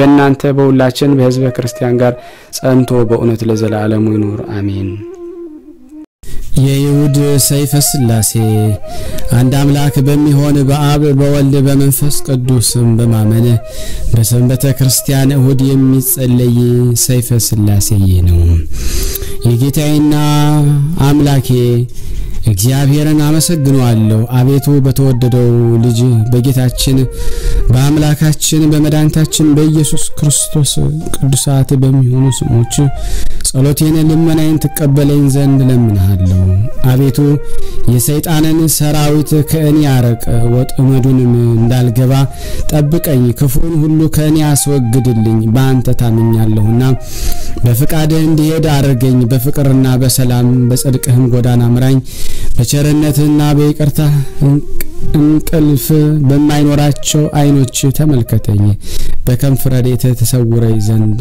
ለምንሃለሁ ይህችን ዕለት የበጎ ነገር መጀመሪያ የክብር መዳረሻ አድርግልኝ አቤቱ ለኃጢአቴ ማስተሰሪያ እንዲሆንልኝ ቅዱስ ሥጋውን ክቡር ደሙን ቀበል ዘንድ የተዘጋጀሁም አድርገኝ በቀንና በሌሊት በመቀመጥበትና በመነሳበት በመውጣበትና በመገባበት ጊዜ ሁሉ ጠብቀኝ ጎዳናዬን አቅና ከሄደንም አሳምረ በክፉዎቹ ጠላቶች አሳልፈህ አትስጠኝ መልካሙንና በጎን ስጠኝ አቤቱ ይቅርም በለኝ አንተም የሚያመሰግኑ ካንተ የሚገዙ ደጋግና የተባረኩ ልጆች ስጠኝ አቤቱ በዚች በተባረከች ዕለት ከቸርነት ስጦታ መልካሙን ነገር ተሰጠኝ ዘንድ ለምንሃለሁ ማለዳለሁ አቤቱ አንተን ሁሉ ታውቃለህና ኃጢአቴን በደሌን ደምስስልኝ እንጂ አታስብብኝ ዳግመኛ በእኔ ላይ ጥቂት በጎ ነገር ታያለህ ነገር ግን በቸርነት ታበዛልኝ ዘንድ ለምንሃለሁ አሁንም ደግሞ የልቦናዬን ትካዜ ታውቃለህ ነገር ግን ሐሳቤን ሁሉ ተፈጽምልኝ ታደርስልኝ ዘንድ እለምንሃለሁ እንደ ቃልህ እንደ ይቅርታ ብዛት ይደረግልኝ በለኝ አሜን ወልደው በመልካም አስተዳደግ አሳድገው እንደዚህ ላደረሱኝ አባትና እናቴ አቤቱ መልካሙን ዋጋ ስጣቸው አቤቱ የሚያስፈራ ፍርድ አድነኝ ባለሟሎች ጋር አንድ አድርገኝ ሁሉ ጊዜ ስነ ምግባሬን ወይንም ጠባይን አሳማምሬ በደሌንም ይቅር በለኝ ለሰው ልጅ ፍጥረት ሁሉ ስለሷ መድኃኒት የተሰጠባት ቅድስት በመትሆን ስለዚች ተንሳኤ ዕለት ብለ ጠብቀኝ አቤቱ ፍቃድህን እንዳደርግና በትእዛዝህም እንድመራ አይነ ልቦናዬን ታበራልኝ ዘንድ ለምንሃለሁ ሁሉ ይቻላልና አቤቱ የአባቴንና የእናቴን በደላቸውን አስተሰርይላቸው ክፋታቸውንም አታስብባቸው በቸርነትና በይቅርታ ከገሃነም እሳት አድነኝ ኃይል መንግስትና ስልጣን ያንተ ናትና ለዘላለሙ አሜን አቤቱ የስምህ አዳራሽ ለደህንነት ለሕይወት ለደስታና ለሰላም ለደህና ለክብር ለሽልማትና ለባለሟልነት ለሰው ልጅ ፍቅር የተዘጋጀው አድርገኝ አቤቱ ስለ ኃጢአቴ ብዛት የተዘጋው እንኳን ቢገኝ የቸርነትን ደጃፍ ክፈትልኝ አቤቱ ስለ በደሌ የተከፈተውን የማዕተን በር ዝጋልኝ የለመነ ይወስዳል የፈለገም ያገኛል በርም ላንኳኳ ይከፈትለታል አቤቱ ይቅርታ እንሻለውና ወደ ጌትነትህ አዳራሽ ገባ ዘንድ የቸርነትን በር አንኳኳለሁ አቤቱ ክፈትልኝ ቸርነትህ ባስቆጣም እንኳን በአይነ ምሕረትህ ተመልከተኝ ምሕረትን የተመላች ቀኝም ትዳሰኝ አቤቱ የማዕተን ጽዋ በላይ አታፈስ ለጥፋት የተዘጋጀው ኃጢአትን በትር በእኔ ላይ አታንሳ በጽድቅ ገስጸኝ በቸርነትም ጎብኘኝ እንጂ እስከ ዘላለሙ አሜን አቤቱ የጽድቅ መገኛ ሆይ ከአንተ ዘንድ ጽድቅህን ሻለሁ አቤቱ የትዕግስት መዝገብ ሆይ ትዕግስትን ታድለኝ ዘንድ ሻለሁ አቤቱ የጥበብ መገኛ ሆይ ከአንተ ዘንድ ጥበብን እፈልጋለሁ የመዳሰስ የማይጨበጥም የማይዳሰስ የማይጨበጥ ነበልባላዊ አንደበት መለኮታዊ ፀሐይ ልዩ ሶስት የምትሆን አብ ወልድ መንፈስ ቅዱስ ነው ቅድመ ዓለም አነዋወርም አይመረመርም የጥበብ መሰረቷ የምህረት አባቷ ሀገር ሕይወት ከተማ የመድኃኒት ከተማ ነውና የእውነት መገኛ የአእምሮ መፍለቂያ የንጽህና አዳራሽ የደስታ መፍሰሻ የጽድቅ አቀነባባሪዋ ኢየሩሳሌም ሙሽራዋ ገነት ያበጃጃት መንግስተ ሰማያትን ያዘጋጃት ሆይ ነገ ጸባም የምትባል አንተ ነህና ሚስጥረ ከሰውና ከመላእክት ከማናቸው ፍጥረት ሁሉ የተሰወረ ነው አንተ ብትችል እንጂ የማይችሉ ብትፈጥር እንጂ የማይፈጥሩ ብትገዛ እንጂ የማይገዙ ነህና ሰማይን በማይዳሰስና በማይታይ ረቂቅ ነፋስ በስፋት ፍርሃት ምድርንም በሰፊ ባህር ላይ በትእዛዝ ፍጥረ ካጸናሃት ጸጋን የምትተስሁል ሰይፈ selase ብርሃናዊ ድንኳንም በላይ ላይ ኮከብ ነጸብራቅ የሚንቦገቦግ በረጅም ሰዓት ድንኳን ተራራ ጫፍ ላይ የተተከለ ነው መንበር በውስጧ የመባረቅትን አሶችን የነጎድጓድ አንባሪዎች የሚመላለሱባት እንዲሁም የቸርነትህ ሜሮን ከሱ ከሚፈሰው በነጭ እንቁ የተሰራና የታነጸ ነው ሰረገሎች ኪሩቤል ባለ 6 ክንፍና 4 ገጽ ያላቸው ከእግርህ እስከ ራሳቸው በአይን የተመሉ ናቸውና ከግርማ የተነሳ ፍርሃት ልጓማቸው ረአድም ልባቸው ምስጋናም ምግባቸው ውዳሴ መጠጣቸው ጌትነትህ ማድነቅ ሲሳቸው ነውና ለኪደተ እግራቸው ተወሰነ ሜዳ ለራሳቸው መጠጊያው ድጋፍ የለውም የመለኮት የሰረጋላነት መሰላል የሚያመጥቃቸዋልና ነፍስና ስጋን የምትገዛ ልዩ ሶስት የምትሆን ጌታዬና ንጉሴ አምላኬና ፈጣሪ ሆይ ለአዳራሽ መብራት ለመመላለሻም ፀሐይም አትፈልግም አቤቱ ማረኝ ይቅርም በለኝ መዛል ወይ መርከም ሳይኖርበት ለዘላለም ጸንታ በመትኖር እጅ ባሪያህምና በምሳሌ በመፍጠር ችሎታህን ፈጥረህኛልና ያማልክቶች አምላክ የገዦች ገዢ ንጉስ አምላክ ነህና ትግስት ልማድህ ነው ይቅርታ ቸርነት ጠል ከቤት ይዘንማል የጽድቅና የእውነት ማይበል በፊት ያልፋል አቤቱ መተዳደፊያን ለማንጻት ርኩሰትንም ለመቀደስ አቤቱ ከኃጢአት ደው ለማዳን ከበደል ህመም ለመፈወስ አቤቱ ወደኩትን ለማንሳት የተሰጠምኩትን ለማውጣት አቤቱ የጠፋሁትን ለመፈለግ የተጣልኩትን ለማንሳት አቤቱ ከኃጢአት ማሰሪያ ለመፍታት ከሰይጣን ወጥመድ ለመጠበቅ አቤቱ ጌታዬ አምላኬ ንጹሃን ከሚሆኑ ጭፍሮችና ቅዱሳን ከሚሆኑ መላእክቶች ላክልኝ አቤቱ ካንደበቴ የእሳት ብልጭልጭታ የሚብለጨልጭ ከከናፍራቸው የምስጋና ጉም የሚተም የሚጠስ ከአፋቸው ምስጋና እንደ ክረምት ጎርፍ የሚጎርፍ ፍጹማን አመስጋኞችና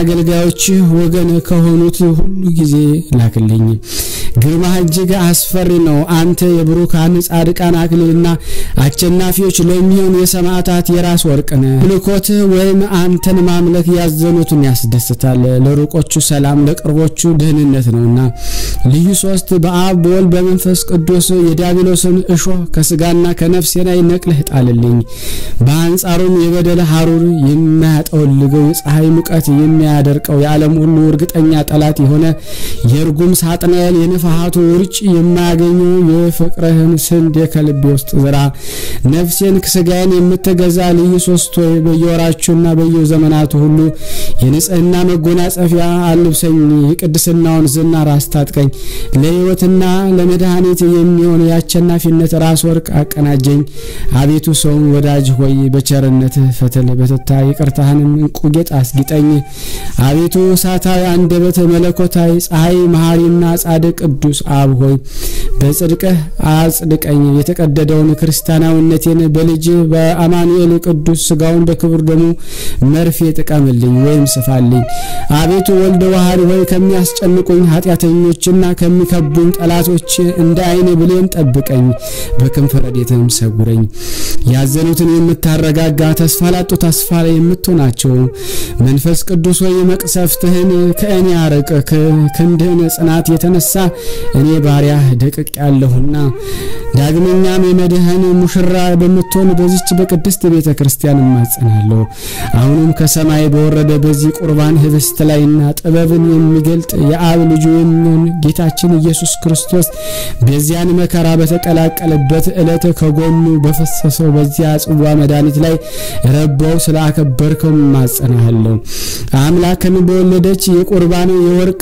ሙዳይ በመጥቶን በእግዚእትነ ማርያም ጸሎት ማጸናለሁ ብሩክ አብ ሆይ በሊቀ መላእክት በቅዱስ ሚካኤል ልመና ረዳት ሆነኝ እንጂ አትጣለኝ ወልድ ዋህድ ሆይ የምስራች አብሳሪ በሚሆን በቅዱስ ገብርኤል አማላጅነት ረዳት ሆነኝ እንጂ አትጣለኝ ቅዱስ መንፈስ ጰራቅሊጦስ ሆይ አቃቤ ሆህቱ ቅዱስ ሩፋኤል ልመናው ረዳት ሆነኝ እንጂ አትጣለኝ ጠላቶቼ ሁሉ እንዳይከቡኝ እንዳይኔ ብሌን ጠብቀኝ ለመክበብ ቢሞክሩ በቅጽፈት በፊቴና በኋላዬ ፈጥነው ይወደቁ ፈጣሪ ክርስቶስ ሆይ በስምህ ታመናለሁ አዳኝ በሚሆን ቃልን ታርዶ ተወራርዶ በማያልቅ ቅዱስ ሥጋው ቀድቶ የማይደርቅ ክቡር ደምህን አምናለሁ ልዩ ሶስት አብ ወልድ መንፈስ ቅዱስ ሆይ ነፍሴንና ሥጋዬን በቤተሰቤና በከብቶች ንብረቴን ሰራተኞችን ባለቤቴንና ልጆችን የኔን የሆኑትን ሁሉ በአንተ አደራ አስጠብቃለሁ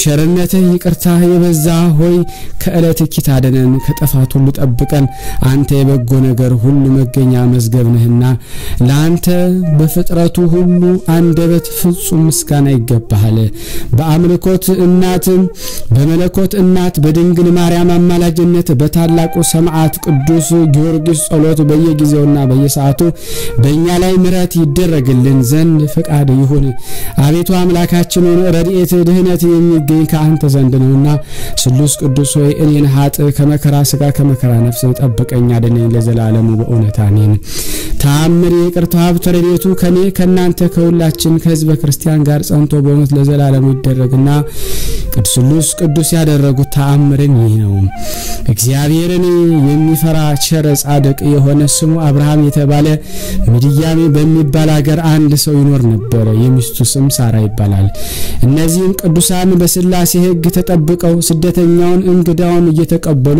ያስተናግዱ ነበር እንግዳ ሳይዙ ደግሞ ሳይኖር የስናፍጭ ቅንጣት እንኳ ያህል ምግብ ምንም አይቀምሱም ነበር የበጎ ነገር ጠላት የሆነ ሰይጣንም ይህን በተመለከተ ጊዜ ከጭፍሮቹ አንዱ እንዲህ ሲላካቸው እንግዶች ሁሉ ወደ አብርሃም ቤት እንዳይሄዱ ሂደህ በምድያም ጎዳና ተቀምጠ እውነቱን በሐሰት ለውጠ ተናገረ እነሆ ደምህ በመሬት ላይ እስኪወርድ ድረስ ራስን በድንጋይ ፈጥፈጠዋለው ሰይጣንም ይህን ትእዛዝ ከተቀበለ በኋላ ወደ ምድያም ወረደና ደሙ በምድር ላይ እስኪፈስ ድረስ ራሱን በድንጋይ ገምሶ በጎዳና ዳርም ተቀመጠ በጎዳና በሚያልፍ ወንድሞችና ሰዎች ወደ እነሱ በደረሱ ጊዜ እናንተ እንግዶኞች ከወዴት መጥታችኋል ወዴትስ ትሄዳላችሁ ሲል ጠየቃቸው እንግዶኞቹ እኛስ ወደ ደገኛው አብርሃም ቤት እንሄዳለን አሉት በእውኑ አብርሃም ደግነቱ ከክፋቱ እንደተለወጠና ክፉ ሰው እንደሆነ አልሰማችሁምን እነሆ እንግዳ ከመጥላቱ የተነሳ ደም ከመሬት ላይ እንደ ውሃ እስኪፈስ ድረስ የፈነከተኝን ራሴን መጥታችሁ ተመልከቱ ይልቁንም በኔ የደረሰ እንዳይደርስባችሁ አትሂዱ አላቸው እንግዶችም ያቸርና መልካም ሰው የነበረ አብርሃም ምን ነክቶት ነበር ምን ነክቶት ክፉ ሰው ሊሆን ቻለ በማለት እርስ በርሳቸው ተወያዩ ይህን ከተባባሉ በኋላ ተመልሰው እንግዶችን ያቸርና መልካም ሰው የነበረ አብርሃም ምን ነክቶት ክፉ ሰው ሊሆን ቻለ በማለት እርስ በርሳቸው ተወያዩ ይህንን ከተባባሉ በኋላ ተመልሰው ወደ ሀገራቸው ሄዱ በዚህች ዕለት አብርሃም ከቤቱ ወጥቶ ከጎዳና እንግዳ ፈልጎ አጣ ከዚያም ወደ ቤቱ ተመልሶ ገባና ምንም ሳይቀምስተኛ በማግስቱ 5 ሰዎች ወደ አብርሃም ቤት ሲሄዱ ያ ተንኮለኛ ሰይጣን አገኛቸውና እንደ ቀደሙ እናንተ ሰዎች ወዴት ትሄዳላችሁ ሲል ጠየቃቸው እነሱም ወደ አብርሃም ቤት እንሄዳለን አሉት ሰይጣኑም መልሶ ወንድሞቼ ሆይ አብርሃም ራሴን ፈንክቶ ከመሃል ራሴ የሚወርደው እንደኔኑ ተመልከቱ አላቸው እነሆም አሁንም እንደኔ እንዳትሆኑ በሰላም ወደ ሀገራችሁ ተመለሱ አላቸው በዚህ ጊዜ እነዚህ እንግዶች እርስ በርሳቸው አብርሃም ከሚገለንስ ይልቅስ ወደ ሀገራችን ብንመለስ ይሻላል ተባባሉ። ዳግመኛም እንደ ልማዱ አብርሃም ወደ ጎዳና መጥቶ ፀሐይ እስኪጠልቅ ድረስ ሲጠብቅ ውሎ ምንም እንግዳ ሳያገኝ ቀረ። ከዚህ ወደ ቤቱ ተመልሶ ምንም ሳይቀምስ ተኝቶ አደረ። በሶስተኛውም ቀን አጋዕዝተ ዓለም ስላሴ የአብርሃምን የልቡን ቆራጥነት የሰይጣንን ተንኮል ተመልክተው ወደ አብርሃም ቤት ሄዱ። በዚህ ጊዜ ሰይጣን ምክሩን ሁሉ ተሻረ። ይዘውም ወደ መጨረሻይቱ የሲኦል ረግረግ ጣሉት። እሊ ስላሴ በእንግዳ ደንብ በአብርሃም በቤተ ደጃፍ ተቀመጡ። አብርሃምም በደጁ እንደተቀመጡ በተመለከተ ጊዜ ወደ ቤቱ ሩጦ ገብቶ ለሚስቱ እንዲህ ሲል ነገራት። እህቴ ሳራ ሆይ እነሆ የከበሩ አረጋውያን 3 እንግዶች መጥተዋልና እንግዲህ አንቺ ፈጥነሽ እንጀራውን ወጡን ጥሩን ጠላና መልካሙን ጠጅ አዘጋጂ፣ እኔም የወይፈኑን ፍሪዳ አርዳለሁ አላት። ሳራ ሚስቱ እሺ ጌታዬ እንዳልከኝ አደርጋለሁ አለች። ዳግመኛም እርጎን ማሩን እንድታዘጋጅና ለእግራቸው መታጠቢያ ውሃ በምንቸት ታሞቅላቸው ዘንድ አዘዛት። ከዚህ በኋላ ለእያንዳንዳቸው በየራሳቸው 3 ታላላቅ ዳቦ ተጋግር ዘንድ አዘዛት። አብርሃምም ይህን ከተናገረ በኋላ ወይፈኑን አርዶ ስጋውን በየብልቱ አወጣ። ከዚያም የታረደውን የወይፈኑን ስጋ በትከሻው ተሸክሞ ወደ ቤቱ ይዞ ከገባ በኋላ ለሚስቱ ሰጣትና እኔ እግራቸውን እስካጠብ ድረስ ይህንን ስጋ ቅባቱን በዛ አድርገሽ በጨለማና በቅመም አጣፍተሽ ስሪው አላት። እሷም እሺ በእጅ አለችው። አብርሃም በቤቱ መድረክ በውስጥ ውጭ ስላሴን ባገኛቸው ቦታ ላይም ልብሱን አነጠፈና አጎቴች እግራችሁን አጥባችሁ ዘንድ ወደ ወንድማችሁ ቤት ዘለቁ ግቡ አላቸው። ከዚህ በኋላ ተነስተው ወደ ድንኳኑ ወይም አዳራሹ ገቡና ባነጠፋቸው ምንጣፍ ላይ ተቀመጡ። በዚህን ጊዜ የአብን እግር ማጠብ ጀመረና አብን ካጠበ በኋላ ወልድና መንፈስ ቅዱስን ታጥበው አገኛቸው። ያለመለየት አንድ ናቸውና በዚህ ጊዜ ማዕዱን በገበታ ሰርቶ ወይኑን በማድጋ ቀድቶ አቀረበላቸውና እስኪጠግቡ ድረስ በሉም ጠጡ። ማዕዱ ከተነሳ በኋላ ለእንግዶች እራት የታረደውን ወይፈን በቤቱ በራ ፊት ለፊት ከውጭ በኩል ቆሞ አየው። አብርሃም ይህን ወይፈን ባየ ጊዜ ፈጽሞ ፈራ፣ ተንቀጠቀጠ። በዚህ ጊዜ ስላሴ አብርሃም ሆይ ሰይጣን እንደቀንዳብህ ተጠንቀቅ እወቅ። እንግዲህ በመጣልህ ጊዜ በብሩህ ልቦና በብሩህ ልቦና እና በንቁህና ሆነ ተቀበለው። ነገር ግን እንግዳ ካልመጣ እራትን በጊዜው ብላ መጠጥህን ጠጣ እንጂ ጦምህን አትደራሉት። ይህንን ተናግረው እኔ በአምሳልና በህልውና ትክክል የሆኑ ስላሴ ወደ ሰማይ ማረጉ። ይሁሉ የሆኑ ሐምሌ 7 ቀን በዋለበት ዕለት በቅድስት ሰንበተ ክርስቲያን ዕለት እሑድ ነው። የምድያም ሰዎች ስለዚህ ለምግብ የተዘጋጀ በኋላ ስላሴ ስለነሱት ወይፈን እንዲሁም በስላሴ ዘንድ የተደረጉትን ድንቅ ስራዎች ሁሉ ፈጽሞ አደነቁ። ይቅርታው አብትረዴቱ ከኔ ከናንተ ከሁላችን ከህዝበ ክርስቲያን ጋር ጸንቶ በእውነት ለዘላለሙ ይኑር አሜን።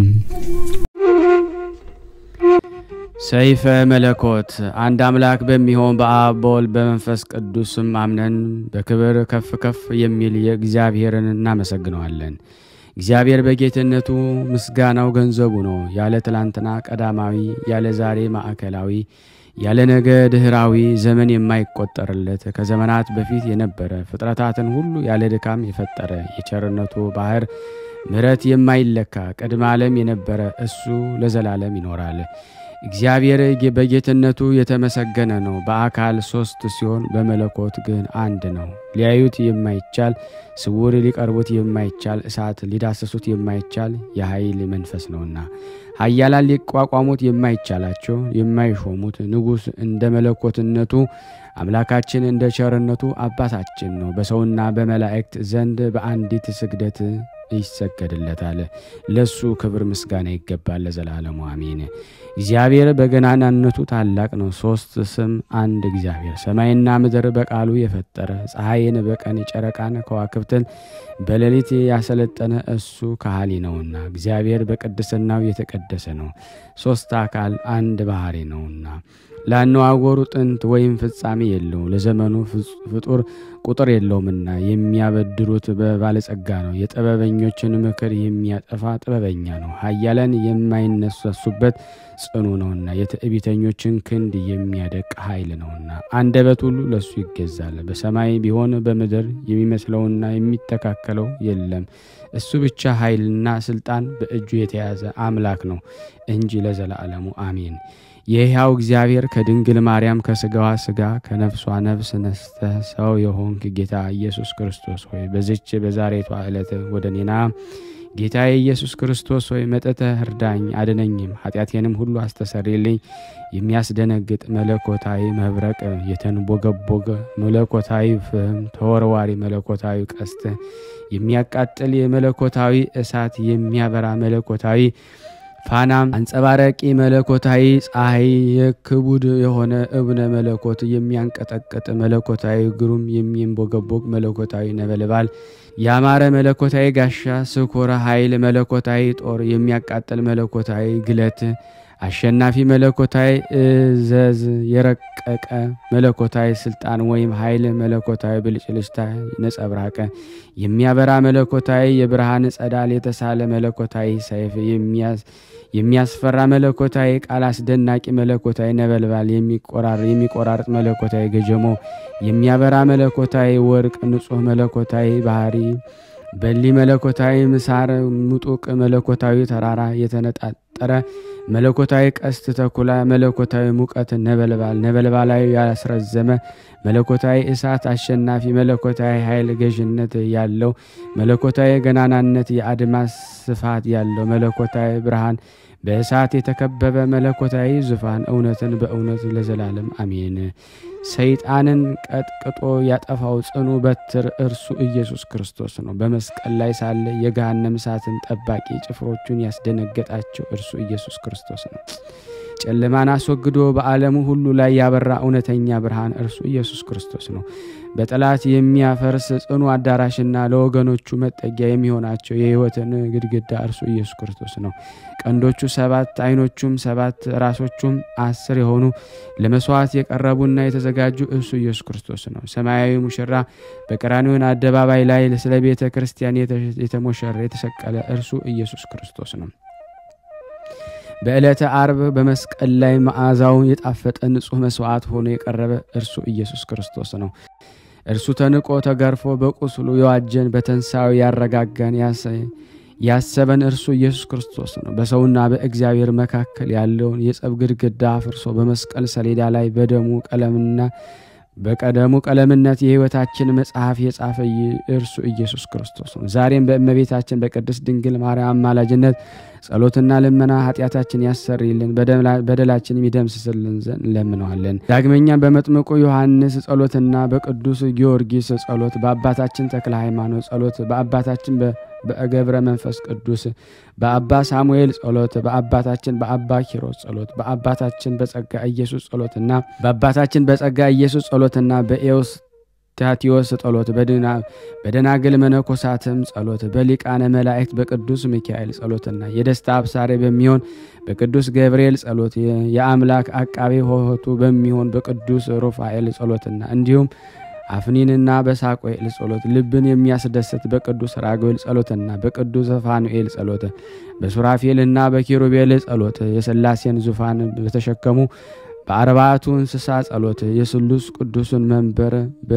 በሚያጥኑ በ24 ካህናተ ሰማይ ጸሎት በ99 ነገደ መላእክት ጸሎት በአይላፍ መላእክት ጸሎት ቅዱሳን መላእክት ሁሉ ጸሎት በሊቃነ መላእክት ጸሎት በቀደሙ አባቶች በነቢያት ጸሎትና እግዚአብሔር ደስ ባሰኙት በሐዋርያትና በሰብአ አርድእት ጸሎት በጻድቃን ሰማዕታት ጸሎት ከመከራ ሥጋ ከመከራ ነፍስ ይጠብቀን ለዘላለሙ አሜን ዳግመኛም አንደበቱ የእሳት ንድ መብራቅ የሚሆን አንድ አምላክ በሚሆን በአብ በወልድ በመንፈስ ቅዱስ መለኮታዊ አንድነት ሰይጣንን ወደ እኔ እንዳይቀርቡ አወግዛቸዋለሁ አሁንም እኩያን አጋንንት ተንኮለኞች አስማተኞች የሆኑ ሰዎችም ሁሉ ከኔ ይርቁ ዘንድ አወግዛቸዋለሁ በአብን እታመናለሁ በወልድ እጠብቃለሁ መንፈስ ቅዱስ መጠጊያ አደርጋለሁ ሳዶር አላዶር ዳናት አዴራ ሮዳስ በተባሉ በጌታ በኢየሱስ ክርስቶስ መስቀል ላይ በተቸነከረባቸው በአምስቱ ቅንዋተ መስቀል የሞት መርዝ እንደተሻረና እንደበረሰ የሰይጣንም ኃይል እንደተቀጠቀጠ እንደዚሁ ወደ ነፍስና ስጋ እንዳይቀርቡ የሟርተኛ መድኃኒታቸው ይበርስ ያጋንንትን ኃይላቸው ይደክም ዘንድ አሜን። ከአፍ የእሳት ሰይፍ በሚወጣ የሚመዘዝ አንድ አምላክ በሚሆን በአብ በወልድ በመንፈስ ቅዱስም በአንድነት ወደ ነፍስና ስጋ እንዳይቀርቡ አጋንንትን አወግዛቸዋለሁ። ለጊወይን ወይም አጋንንት የራስ ምታትና ፍልጠት የሆድ ቁርጠትና የእግር ቁርጥማት የጎን ውጋት ወይም መጋኛ ወባና ንዳድ ቡዳ መናፍስት ርኩሳን የአይን ወጊ የእጀ ሰብ ሟርተኞችን ሁሉ ከኔ ይርቁ ዘንድ አወግዛቸዋለሁ። በአብ እታመናለሁ በወልድ እማጸናለሁ መንፈስ ቅዱስ መጠጊያዬም አደርጋለሁ። አቤቱ ጌታዬና አምላኬ ኢየሱስ ክርስቶስ ሆይ እኔን ባሪያን ከመከራ ስጋ ከመከራ ነፍስ ተሰውረኝ ዘንድ ለምንሃለሁ። ስለማልደ ልቦናን አይጽናብኝ አሜን። አንድ አምላክ በሚሆን በአብ በወልድ በመንፈስ ቅዱስ በማመን ከምስጋና ጋራ ይህን ሶስትነት ስለስላሴ ስም አምናለሁ። በኃይሉ በመመካት የሚጣላኝን የእግዚአብሔርን ቃል ከመሬት ላይ ይጣለው። በሊ የሆነ መለኮታዊ ሰይፍ የአንገቱን የደም ስጋም ይዝጋው አሜን። ከብዙ መታመን ጋራ በስላሴ ስም ይህን ሶስትነት አምናለሁ። በመደፋፈር የሚቃወመኝን የእግዚአብሔር ቃል ሰውነቱን ያፈራርሰው። በሊህ በሆነ በመለኮት ሰይፍ አንገቱን ይሰይፈው አሜን። አንድነቱን ሶስትነቱን ከማወቅ ጋራ በስላሴ ስም ይህን ሶስትነት አምናለሁ። በተቃወሙ የሚያጸረረኝን የእግዚአብሔርን ቃል ኃይሉን ያድክመው። በሊህም በሆነ በመለኮት ሰይፍ አንገቱን ይበጥሰው አሜን። ከንጹህ ምስጋና ጋራ በስላሴ ስም ይህንን ሶስትነት አምናለሁ። ጸብ በመጫረ የሚጣላኝን ጠላቴን የእግዚአብሔር ቃል ይደምሰሰው። በተሳለ የመለኮት ሰይፍ አንገቱን ይገርሰሰው አሜን። ከብዙ ዝማሬ ጋር በስላሴ ስም ይህንን ሶስትነት አምናለሁ። አስቦና አሲሮ የሚጣላኝን ጠላቴን የእግዚአብሔር ቃል ክብሩም ያጓርደው።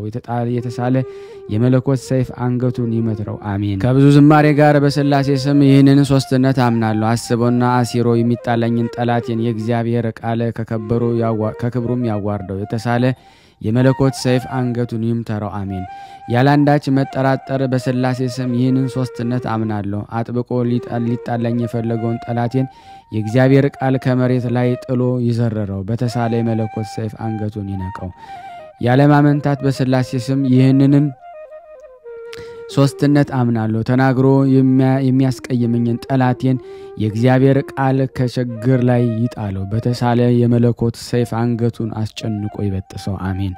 ያለማቃለል በስላሴ ስም ይህንን ሶስትነት አምናለሁ። ጠላቴን የእግዚአብሔር ቃል ከስሩ ይንቀለው። በተሳለ የመለኮት ሰይፍ አንገቱን ብሎ ይግደለው አሜን። ያለምንም ቅሬታ በስላሴ ስም ይህንን ሶስትነት አምናለሁ። የሚተናኮለኝን ጠላቴን የእግዚአብሔር ቃል ይኮንነው። በተሳለ መለኮት ሰይፍ አንገቱን ያወራርደው አሜን። ያለምንም ማፍገምገም በስላሴ ስም ይህንን ሶስትነት አምናለሁ። ጠበኛውን ጠላቴን የእግዚአብሔር ቃል ይውጋው። በተሳለ መለኮት ሰይፍ አንገቱን ያጣጋው አሜን። ያለምንም ድህሮ በስላሴ ስም ይህንን ሶስትነቱን አምናለሁ። ወዳጄ መስሎ ሊያጠፋኝ የፈለገውን ጠላቴን የእግዚአብሔር ቃል ይቅሰፈው። በተሳለ መለኮት ሰይፍ አንገቱን ይቁረጠው አሜን። ያለማዋሸት በስላሴ ስም ይህን ሶስትነት አምናለሁ። ደንፍቶ ሊያጠቃኝ የሚፈልገውን ጠላቴን የእግዚአብሔር ቃል ይቸንክረው። በተሳለ የመለኮት ሰይፍ አንገቱን ብሎ ደሙን ያፍሰው አሜን።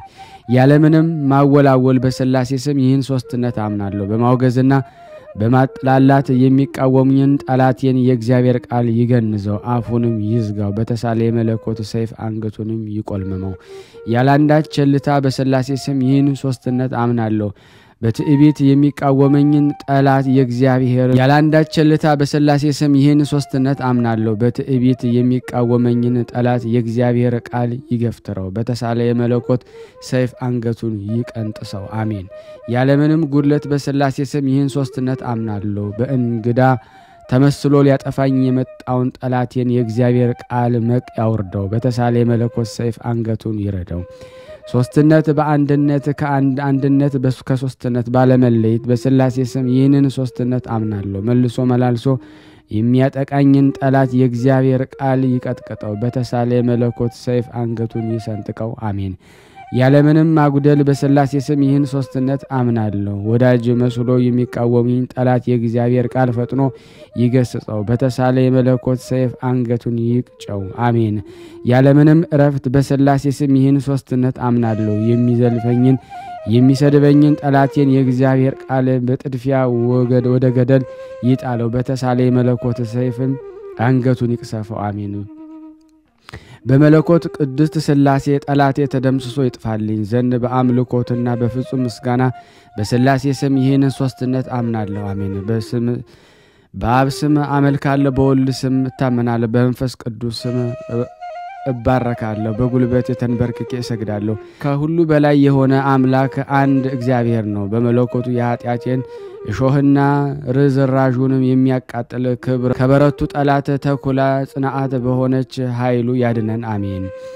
ጊዜና ዘመን ያልተቀደማቸው አንድ አምላክ በሆነ በአብ በወልድ በመንፈስ ቅዱስ አምናለሁ እታመናለሁ። የማይከፋፈል ሶስት ገጽ፣ አንድ አመለካከት፣ አንድ አምሳል ብሩካን ቃል ስላሴ በአንድነት በሶስትነት ለዘላለም ይኖራሉ። ወልድ ዋሕድ እግዚአብሔር በሁሉ ዘንድ በአካሉ ምሉ ይሆንና ቅድመ ዓለም የነበረ ለዘላለም የሚኖር በእርሱ ስም አምናለሁ። አሜን። እንቅልፍ ድካም የሌለባቸው ትጉሃን የሰማይ መላእክት አቤቱ አሸናፊ እግዚአብሔር የጌትነቱ ምስጋና በሰማይና በምድር የመላ በመሆኑ ቅዱስ ቅዱስ ቅዱስ እየተባልክ ትመሰገናለህ እያሉ ይማልዳሉ። አቤቱ ጌታዬና አምላኬ ኢየሱስ ክርስቶስ ሆይ በዚህ መለኮታዊ መጽሐፍ ሰይፈ መለኮት እኛን ሁላችንን ሕዝበ ክርስቲያንን ባሪያንን ባሮችህን ከመከራ ሥጋ ከመከራ ነፍስ ሰውረን ጠብቀን ለዘላለሙ አሜን አሜን። በስመ አብ ወወልድ ወመንፈስ ቅዱስ አሐዱ አምላክ አሜን። መልክአ ስላሴ ለህላዌክሙ አብ ወልድ መንፈስ ቅዱስ ሆይ የፍጥረት ሁሉ ስነ ባህሪ ፈጥሮ በበላይነት ለሚገዛ መለኮታዊ ስነ አእምሮ ሰላምታ ይገባል። ስሉስ ቅዱስ ሆይ በተመኘው ጊዜ የግብር ሶስትነታችሁን ለማግኘት ተመራምሮ አንድነት ከሶስትነት ሳልቀላቀል የመለኮት አንድነት ዘላለማዊ ህልው አምናለሁ። ለዝክረ ስምክሙ አብ ወልድ መንፈስ ቅዱስ ሆይ ከሶስትነት ዝቅ ወይም ከፍ ለማይል የስም አጠራራችሁ ሰላምታ ይገባል። ስሉስ ቅዱስ ሆይ በአንድነት ጸንቶ ለሚኖር የባህሪ አምላክነታችሁ መለኮታዊ እጅ ከተክለው ተክለ ጽድቅ ፍሬያችሁን ከወይን ዘለላ ቸርነታችሁ ትመግቡኝ ዘንድ ደጅ ጠናው እኔ አገልጋያችሁ። ለስዕርተ ርስክሙ አብ ወልድ መንፈስ ቅዱስ ሆይ ስነ ጽላሎቱ በህብረ በረድ ይልቅ ጽሩይ ባህሪ ለሆነ ለራስ ጸጉራችሁ ሰላምታ ይገባል። ስሉስ ቅዱስ ሆይ ጸሎቱ እጅ መንሻችሁ የሆነ የነገስታዊ ባህታዊ ንግስተ ባህታዊ የተባለ የብዙ ገድል ሶስትነታችሁ አስተማረ ሶስት የምስጋና ቃል በተጨማሪ አንድ የኃያላን ጌታ በመባል የአንድነታችሁ ምስጢር ተረጋገጠ በትክክል። ለርእስክሙ አብ ወልድ መንፈስ ቅዱስ ሆይ የነፍስና የሥጋ ገዢ እንደመሆናችሁ አመቻችቶ አቀናብሮ አስተናብሮ ርእስ ፍጥረታትን ለፈጠረ መለኮታዊ ርዕሳችሁ ሰላምታ ይገባል። ስሉስ ቅዱስ ሆይ የባለሟልነታችሁ ዘድ በኢያሱ ራስ ላይ አቀዳጅቶ በስም ሶስት በባህሪ ግን አንድ አምላክ ብሎ በማመን በስማችሁ ቤተ መቅደስን አሳንጿልና። ለገጽክሙ አብ ወልድ መንፈስ ቅዱስ ሆይ የጌትነታችሁ ምስጋና ፍጡራን ሁሉ አንደበት የሚናገር ሲሆን ከፍጡራን ሁሉ አይን የተሰወረ ለሆነ ስነ ገጻችሁ ሰላምታ ይገባል። ስሉስ ቅዱስ ሆይ በፍጡራን ሁሉ የበላይ ገዢ ለመሆን በተነሳስቶ ጸላይ ዲያብሎስ ከባለሞልነታችሁ ወጥቶ ከማህበረ መላእክት በተለየ ጊዜ በአርያችሁና በአምሳላችሁ ሰውን ፈጥራችሁ በሱ ቦታ ተክላችሁ ክብር ምስጋና ይገባችሁ ለዘላለሙ አሜን። ለቀራነብት ይክሙ አብ ወልድ መንፈስ ቅዱስ ሆይ በአመጻ ፍዳ ብዛት ድንጋጼ እስኪ ይዘው ድረስ አመፀኛውን ለሚመራመሩ ቀራነብታችሁ ሰላምታ ይገባል። ስሉስ ቅዱስ ሆይ ነቀዝ የማያበላሸው የእንቁ ባህሪ መዛግብቶቼ ናችሁና ቸርነታችሁ በዚያች ፍርድ በሚጥስባት ዕለት የገሃነም እሳትን አጥፍቶ የሲኦልን ትላትል አጥቅቶ ነፃ የወጣው ያደርገኝ። ለአይንት ይክሙ አብ ወልድ መንፈስ ቅዱስ ሆይ አይኖቹን ለፈጠሩ አይኖቻችሁ ሰላምታ ይገባል። ቅድምናችሁ ጥንት የሌለው ነውና። ስሉስ ቅዱስ ሆይ እሳትን ያለ እሳት የሚያነድ ውሃን ያለ ውሃ የሚቀጸቅዝ ጥበበኛ ለውስጣዊ ሰውነት የምግባር ለአፋዊ ሰውነት የነጭ ሐር ልብስን ይሁነኝ። ለአእዛኒክሙ አብ ወልድ መንፈስ ቅዱስ ሆይ ርዕየ የሚከተለው ምስጢራትን ለሚሰማ የበጎ ጸሎት በር ለሆነ መለኮታዊ አእዛናችሁ ሰላምታ ይገባል። ስሉስ ቅዱስ ሆይ የሶስትነታችሁ ፀሐይ በያዕቆብ በትሮች ላይ አበራ። ስለሆነም አሁንም የታላቂቱ የጥምቀት ልጆች የቀድሞ የላባ በጎችና የሚመጡበት የወንዝ ውሃ መልካም ምሳሌ ሆኖ ለመላት ይህክሙ። አብ ወልድ መንፈስ ቅዱስ ሆይ ብርሃናትን ከፈጠራችሁ ከፊት በብርሃናት ላሉ መላእክታችሁ ሰላምታ ይገባል። ስሉስ ቅዱስ ሆይ ጭፍሮቹ ትካዜና ሐዘን ከሆኑ ከዚህ ዓለም ውስጥ ንጉስ መከራን አድኑኝ። የቅናት እሳት በሚነዱብኝ ሐሜት ወይም ትል ነቀዝ የተመላበት የምድር ገሃነም እሱ ነውና ለአእናፊክሙ። አብ ወልድ መንፈስ ቅዱስ ሆይ ምስጋና መስዋዕት የሚያሻትቱ ለአናፋችሁ ሰላምታ ይገባል። ስሉስ ቅዱስ ሆይ ጥበበኛ በጥበብ የታወቀ ነውና ድሆችንና ችግረኞችን ድንጋይ ጠራቢ አድርጎ ሰማያዊ የነፍሴን ቤት ይሰራልኝ ዘንድ በህንጻ ወራት በአናጺዎች አለቃ የሚሆን ምጽዋትን ይዘዙልኝ። ለዘዚ አክሙ ከናፈር ከአብ ወልድ መንፈስ ቅዱስ እሳታዊ ነበልባል በሚሆን ከናፈራችሁ ሰላምታ ላለሁ። ስሉስ ቅዱስ ሆይ ቸርነት የባህሪያችሁ ነውና ይቅርታ ታደርጉልኝ። የተስፋ ጥመኛውን ቀዝቃዛ ውሃ እንኳን ማጠጣት ሲገባኝ ይልቁንም ድዌውን ሂጄ የምጎበኝበት እግር እያለኝ ሃይማኖቴ ከምግባር ሕይወት የተለይታለችና ቸርነታችሁ ላኩልኝ። ላፉክሙ አብ ወልድ መንፈስ ቅዱስ የሰላም መድረክ ለሆነ መለኮታዊ አፋችሁ ሰላምታ ይገባል። ለተዋህዶ ሃይማኖት ዱር ወይም ገዳማ አበባው ጌጡ ናቸውና ስሉስ ቅዱስ ሆይ በአንድ አላድ ከተቀረጸ የጣዖት አምልኮ በፍጹም ቸርነት የሚመጣውን ዓለም ገንዘብ ወደ እውነታችሁ አምላክ በአምልኮት አምልኮቴን አምጡልኝ። ለአስናኒክሙ አብ ወልድ መንፈስ ቅዱስ ስጋዊ አስናን ላይ ይደሉ አስናናችሁ ሰላምታ ይገባል። ለተዋህዶ ሃይማኖት ደመና የአንድነቱ ዝናማት ናቸውና ስሉስ ቅዱስ ሆይ በመንፈሳዊ ውስጣዊ ልቦና ውስጥ ሕጋችሁን በሰራችሁ ጊዜ በጨለማ የተከበበች የሲና ሕግ የአይሁድ ጋራ ተወጋጆች ተወገደች። ለሕጋችሁ ቦታን ለቀቀች። ለልሳንክሙ አብ ወልድ መንፈስ ቅዱስ ሆይ ነገር ሁሉ ከመነገሩ አስቀድሞ በመናገር ላይ ለነበረ አንደበታችሁ ሰላምታ ይገባል። ስሉስ ቅዱስ ሆይ መለኮታዊ መንበር መንግስታችሁ ስጋዊ መንበር መንግስትን የሚያስደነግጥ ነውና ሕጋችሁን በተላለፈና ትእዛዛችሁን ባፈረሰ ጊዜ የሚገባውን የጥፋት ገጽታ የቴዎዳስን አይን አየ። የገሊላውያን የይሁዳውንም የሞት ጎዳናም ተጓዘ። ለቃልክሙ አብ ወልድ መንፈስ ቅዱስ ሆይ የእሳቱን ነበልባል ሰንሰለት ቆራርጦ ሰጥ የሚያደርግ ቃላችሁን ሰላምታ ይገባል።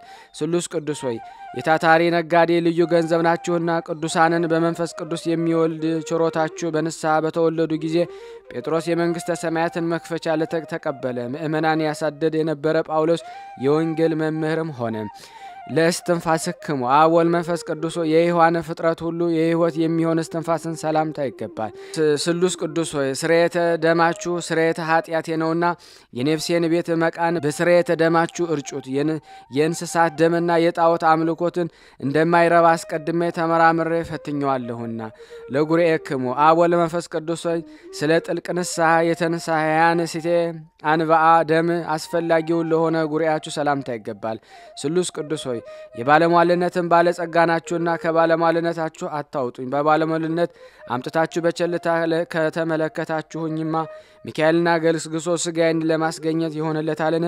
ወይስ ገብርኤል በክንፍ ክንፎ ነፍሴን ሕይወቴን ሊሰጠኝ ይችላልን? ኪሎት የእናንተ ብቻ ነውና። ለክሳድክሙ አብ ወልድ መንፈስ ቅዱስ ሆይ ክሳድ አዳምን ለፈጠረ መለኮታዊ ክሳዳችሁ ሰላምታ ይገባል። ስሉስ ቅዱስ ሆይ በቸርነታችሁ በኃይላችሁ ኃይልን አሳትፉኝ። በስጋዬ ጠፈር ወይም ሰማይ ላይ የአርሳዮንስን ፀሐይ ገል ትቆም ዘንድ እዘዙ።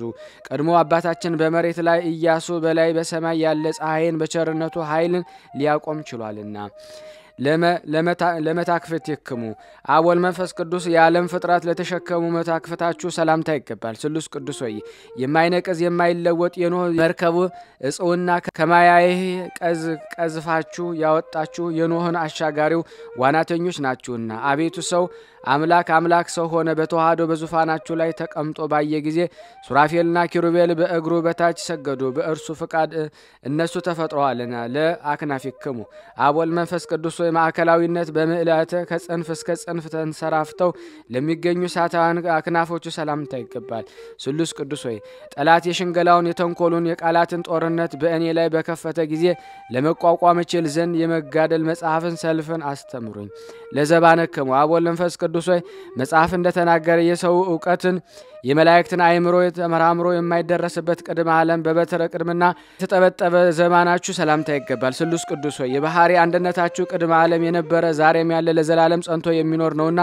በውጭ በአፋ በግዙፍ አካል የሚታየውን ውስጣዊ የሰውነቴን ህንጻ ከመፍረስ አድናችሁ ለእናንተ ማረፊያ አድርጓት ለእንግዳክሙ አብ ወልድ መንፈስ ቅዱስ ንጉሳዊ ምክር ከተማ ለሆነ መለኮታዊ እንግዳችሁም ሰላምታ ይገባል ስሉስ ቅዱስ ሆይ የሰማያዊ መርከብ መልህቅ ናችሁና የጠላት ዲያብሎስ የምቀኝነት የተንኮል መልአክ ሊያጠፋኝ በተከታተለኝ ጊዜ አስቀድሞ እስራኤልን ከባሪያ መስጠትም እንዳዳናችሁ የቸርነታችሁን ባህር ፍቅር የማዳን ኃይሉን በእኔ ላይ ይገለጽ ለሕጽንክሙ አብ ወልድ መንፈስ ቅዱስ ሆይ አገልጋዮቹን የጻድቃንን መጠለያ ለሚሆኑ መለኮታዊ ሕጽናችሁ ሰላምታ ይገባል ስሉስ ቅዱስ ሆይ ከልቦናው የምትመነጭ ኢያሱ ፈሳሽ ውሃ ናችሁና ስለዚህም በስጋው በነፍስም እናንተ አደራችሁበት በረድኤት ተጠብቁታላችሁና እንደ አባት እንደ አብርሃም እንደ ድንኳኑ ይመለከታል በመርኮ ላይ እንደነበረው እንደ ዳንኤልም በመስኮቱ ከፍቶ ወደ ኢየሩሳሌም ይመለከት ዘንድ አልፈቀደም ለአእዳዊክሙ አብ ወልድ መንፈስ ቅዱስ ሆይ አዳምን ለፍጥረት መለኮታዊ እጆቻችሁን ሰላምታ ይገባል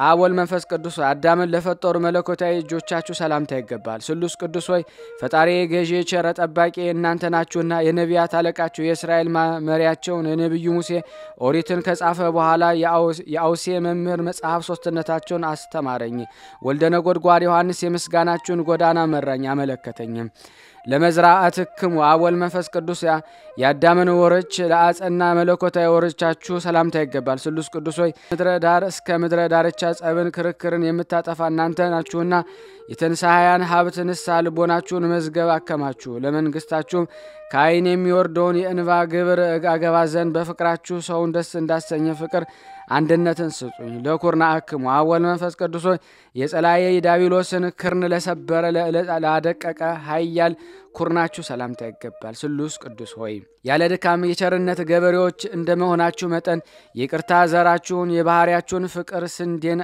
አድርጋችኋልና ወርሃ ዘርን በማስቀደም ወርሃ ማዕረርን በማስከተል በእርሻችሁ የሰው ልቦናን ውስጥን የእውነትን አዝመራ ሰመረ አፈራም ለእመታት ይክሙ አብ ወልድ መንፈስ ቅዱስ ሰማይና ምድርን በማይመረመር ስልጣኑ የሚመጥን የሚከነዳ መለኮታዊ ክንዳችሁ ሰላምታ ይገባል ስሉስ ቅዱስ ሆይ ምስኪኑ ደሃው አልዓዛር በኒዋ ደጅ ወድቆ እየጋረ እየጣረ መጽዋዕትን በለመነ ጊዜ እንደተሳለቀበትና የገንዘብ ፍቅር ካታለለው ካረጀ ከባለ ጸጋው የሶስት ልብስ ልማድ አላቀው አውልቀው በአማረ በአዲስ ያምር ግምጃ መጽዋዕትን አስጌጡት ለራሃት ይክሙ አብ ወልድ መንፈስ ቅዱስ ሆይ ዓለምን እንደ እንቁላሉ በያዘ መለኮታዊ መዳፋች ሰላምታ ይገባል ስሉስ ቅዱስ ሆይ ቅድመ ዓለም የነበራችሁ ዛሬም ያላችሁ ለዘላለም በአንድነት በሶስትነት ጸንታችሁ የምትኖሩ እናንተ ብቻ ናችሁና ኤልያስ ከእርሻ የአንዱን ትልም የሚያረካ ዝናምም ለማዘንበን ቢከለክለኝም እንኳን እናንተ ግን በልቦና እርሻ ላይ የሰላም ዝናምን አዝኑቡልኝ አጻቢክሙ አብ ወልድ መንፈስ ቅዱስ ሆይ ከጽንፎቻቸው ላልተለዩ መለኮታዊ ጣቶቻችሁ ሰላምታ ይገባል ስሉስ ቅዱስ ሆይ መለኮታዊ ባህሪ አዳራሻችሁ ንብረት የማይጎድልበት ገንዘብ የማያልቅበት ነውና በደሉ ኃጢያቱ ከድህነት ላይ ከጣለው በኋላ የሰው ልጅ አዳምን ከባለጸጋችሁ ባጸናችሁት ጊዜ የሰማይ መላእክት ካሁኑ በፊት ያላዩትን ችሮታ አዩ ስለሆነም መላእክት የሰው አገልጋዮች ተባሉ ለገባዋትክሙ አብ ወልድ መንፈስ ቅዱስ ሆይ የወርቅ ልብስ አስፈላጊዎች ላይደለ መለኮታዊ ጎናችሁ ሰላምታ ይገባል ስሉስ ቅዱስ ሆይ ዳሩ ግን ባህሪያችሁ የሚያስፈራ የሚያስደነግጥ ልብስ መብረቅ የተሰወረ ነው እንጂ አቤቱ መንገድ ጠራጊው መጥምቁ ዮሐንስ በጠረገው የረቂቅ ጎዳና ጌታ ወንጌል መንግስታችሁ ጽድቁ ቆርኔሌዎስ በተጓዘ ጊዜ ወደ ምጽዋት ጎዳና ይመራኛል ለከርስክሙ አብ ወልድ መንፈስ ቅዱስ ሆይ የፍጡራን ሁሉ ሆድ ከርስ ለፈጠረ ለማይመረመር ከርሳችሁ ሰላምታ ይገባል ስሉስ ቅዱስ ሆይ በጽራ በአርያም ባለ ዙፋናችሁ ሳላችሁ በዓለም ሁሉ ምሉዓን ናችሁ። ከሌላው ወገን ምክርን የማይሻው የባህሪ የመለኮታችሁ በላይ በሰማይ ሳለ የምድርን መሰረት ይመራመር ይቆጣጠር የምድርንም የመሰረተ አምድ ተሸክሞ በላይ በሰማይ ይኖራልና ለልብክሙ አብ ወልድ መንፈስ ቅዱስ ያስተሳሰብ ልዩነት ለሌለበት ልቦናችሁ ሰላምታ ይገባል። ስሉስ ቅዱስ ሆይ አዳም ከእኛ እንደ አንዱ ሆነ ብላችሁ እንደተናገራችሁ መጠን አንዲቱን ስግደት ይሰግድላችኋል። አቤቱ የመንግስታችሁ ድምጽ መለከት በአደባባይ በተሰማ ጊዜ የሰባሊዮስ ሁከት ጸጥ አለ፣ የሞገዱም ማዕበል ጠፋ። ለኩልያቲክሙ አብ ወልድ መንፈስ ቅዱስ ሆይ በህላዌ አካል ትክክል ለሚሆን ኩልያቶች ሰላምታ ይገባል። ስሉስ ቅዱስ ሆይ ከእናንተ ከሶስት አካል አንዱ አካል እግዚአብሔር ቃል ይቅርታ ለማድረግ ዓለምን በጎበኘ ጊዜ የአባቶችን ተስፋ በድንግል ማርያም ተፈጸመ። የነጻነት ግርማ መስቀልን በቀራንዮ አደባባይ ተተከለ። ለህሊናክሙ አብ ወልድ መንፈስ ቅዱስ በበጎ ሐሳቡ በቸርነቱ የሚታወቀው ህሊናችሁ ሰላምታም ይገባል። ስሉስ ቅዱስ ሆይ ከከለውዲዮን ይልቅ የካራናን ምድር የመረጠ አብርሃም የሶስትነታቸውን ትክክለኛ ሶስትነት በተረዳ በኋላ ከድንኳኑ በስተምስራቅ ወይም ባሻገር ሶስት ሰዎች ተመለከተ። ከሶስቱ አንዱም ከልጅ ልጅ ተወልጄ አድናለሁ የሚል ቃል ኪዳን ተቀበለ። ለነዋይ ውስጥ ከምህረትክሙ አብ ወልድ መንፈስ ቅዱስ ሆይ ከውስጣዊ ባህሪያችሁ የሚገኝ ቸርነታችሁ ሰላም እላለሁ። ስሉስ ቅዱስ ሆይ የቱርፋት አበጋዝ እንደመሆናችሁ የገድል ቱርፋት አጎናጽፉኝ። ከገድላችሁ ገድል እሳተፍ ዘንድ በሄድኩበት ጊዜ ጊዮርጊስ ደሙ ጠብታ ሊሰጠኝ አልፈቀደም። ተክለ ሃይማኖት ከሰባረ አጽሙ አንዲት ስንጥር እንኳ ከልክሎኛልና። ለሐቄክሙ አብ ወልድ መንፈስ ቅዱስ መታጠቂያው ቸርነቱ ሰቅ ለሆነ ወገባችሁ ሰላምታ ይገባል። ስሉስ ቅዱስ ሆይ አምላክነታችሁ በዓለም የሚያመልክበት ጣዖት ከንቱ ያይደለ የባህሪ አምላክነቱ ነውና እኮን አቤቱ የቸርነታችሁ ምልክት ወደ እውነተኛ ውሳኔያችሁ መርቶ ያደርሳልና በዓለም መስዋዕቱ አብርሃምን ለመስዋዕት የሚያቀርበው ይስሐቅን ከመሰዊያው ቦታ ይደርሱ ዘንድ የሶስትነት ቀን ጉዞ ለማድረግ ተዘጋጁ። ለአቆያጽክሙ አብ ወልድ መንፈስ ቅዱስ በአይን ለማይታዩ ህልውናችሁ ተመራምሮ ለማይደረስበት አቆያጻችሁ ሰላምታ ይገባል። ስሉስ ቅዱስ ሆይ የሰማያዊ ብርሃን ነጭ ሐር ግምጃ ሰራተኞች እንደመሆናችሁ ቸርነታችሁ አካሌን የሚሸፍንበት የሰማዕትነትን ልብስ ይሁነኝ።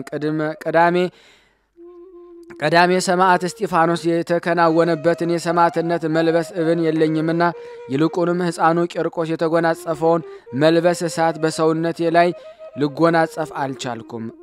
ለአብራኪክሙ አብ ወልድ መንፈስ ቅዱስ ለፍጥረት ሁሉ አብራክ ለሚሰግድ አብራካችሁ ሰላምታ ይገባል። እነሱንም የሰማርያን ሰብኮ ለአህም ለተጨማሪነት ፍጹም የማይፈልጉ ናቸውና። ስሉስ ቅዱስ ሆይ አቤቱ እኔ አገልጋያችሁ ባለሟል አድርጉኝ፣ እንደ መላእክት አሰልጡን። ሰባዊ ተገዥነት የገዥነት ስልጣን አቀናጃለሁ።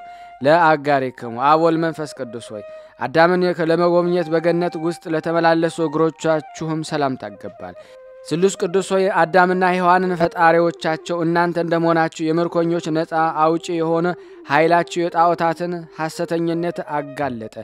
በአርጤምስና በዜውስ ላይ የበቀለ የጣዖታት ሐሰተኝነት የእፀ ኃጢአትንም ስሩ መሰረቱ እንሆ ተነቃቀለ። ለሰኳነዊክሙ አብ ወልድ መንፈስ ቅዱስ ብርሃናት ለተጎናጸፈ የእግር ተረከዛችሁ ሰላምታ ይገባል። ስሉስ ቅዱስ ሆይ ግብርን የሚያስከፍል የቀራጮች አለቃ የሚሆን ለበደለው ስለ አንድ ፈንታ 4 እጅ የከፈለ የገንዘቡ ኩሌታ ከፍሎ ለለያለ እንደመጸወተ እንደ ዘኬዎስ እድል ፈንታ ቸርነታችሁ ይቅርታን ቸርነትን ያስተምረኝ። ለመከየድክሙ አብ ወልድ መንፈስ ቅዱስ ሆይ በአሳነ መባረቅት ለሚራመድ ጫማችሁ ሰላምታ ይገባል። ስሉስ ቅዱስ ሆይ ረቂቅ የሆነ የችሮታ ገንዘባችሁ አታሳጡኝ። እውነተኛ የቸርነታችሁ ገንዘብ ጥሪት ቀማኛ ሽፍታ በቀማኛ ጊዜ ስለኔ ተክቶ የሚያዝን የሚያለቅስ እንደ አባ ይስሪን ያለ ደግ ሰው ፈጽሞ አይገኝምና። ለአጽብኢክሙ አብ ወልድ መንፈስ ቅዱስ ጽፍሮቻችሁ ጋራ ያለመነጣጠል ተባብረው ለተመሳሰለው ላሉ ጣቶቻችሁ ሰላምታ ይገባል። ስሉስ ቅዱስ ሆይ ድካም በሌለበት ኃይላችሁ ከባቢሎን ንጉስ ይልቅ የአንድ ነቢያትን ክብር ከፍ ያለ ነው።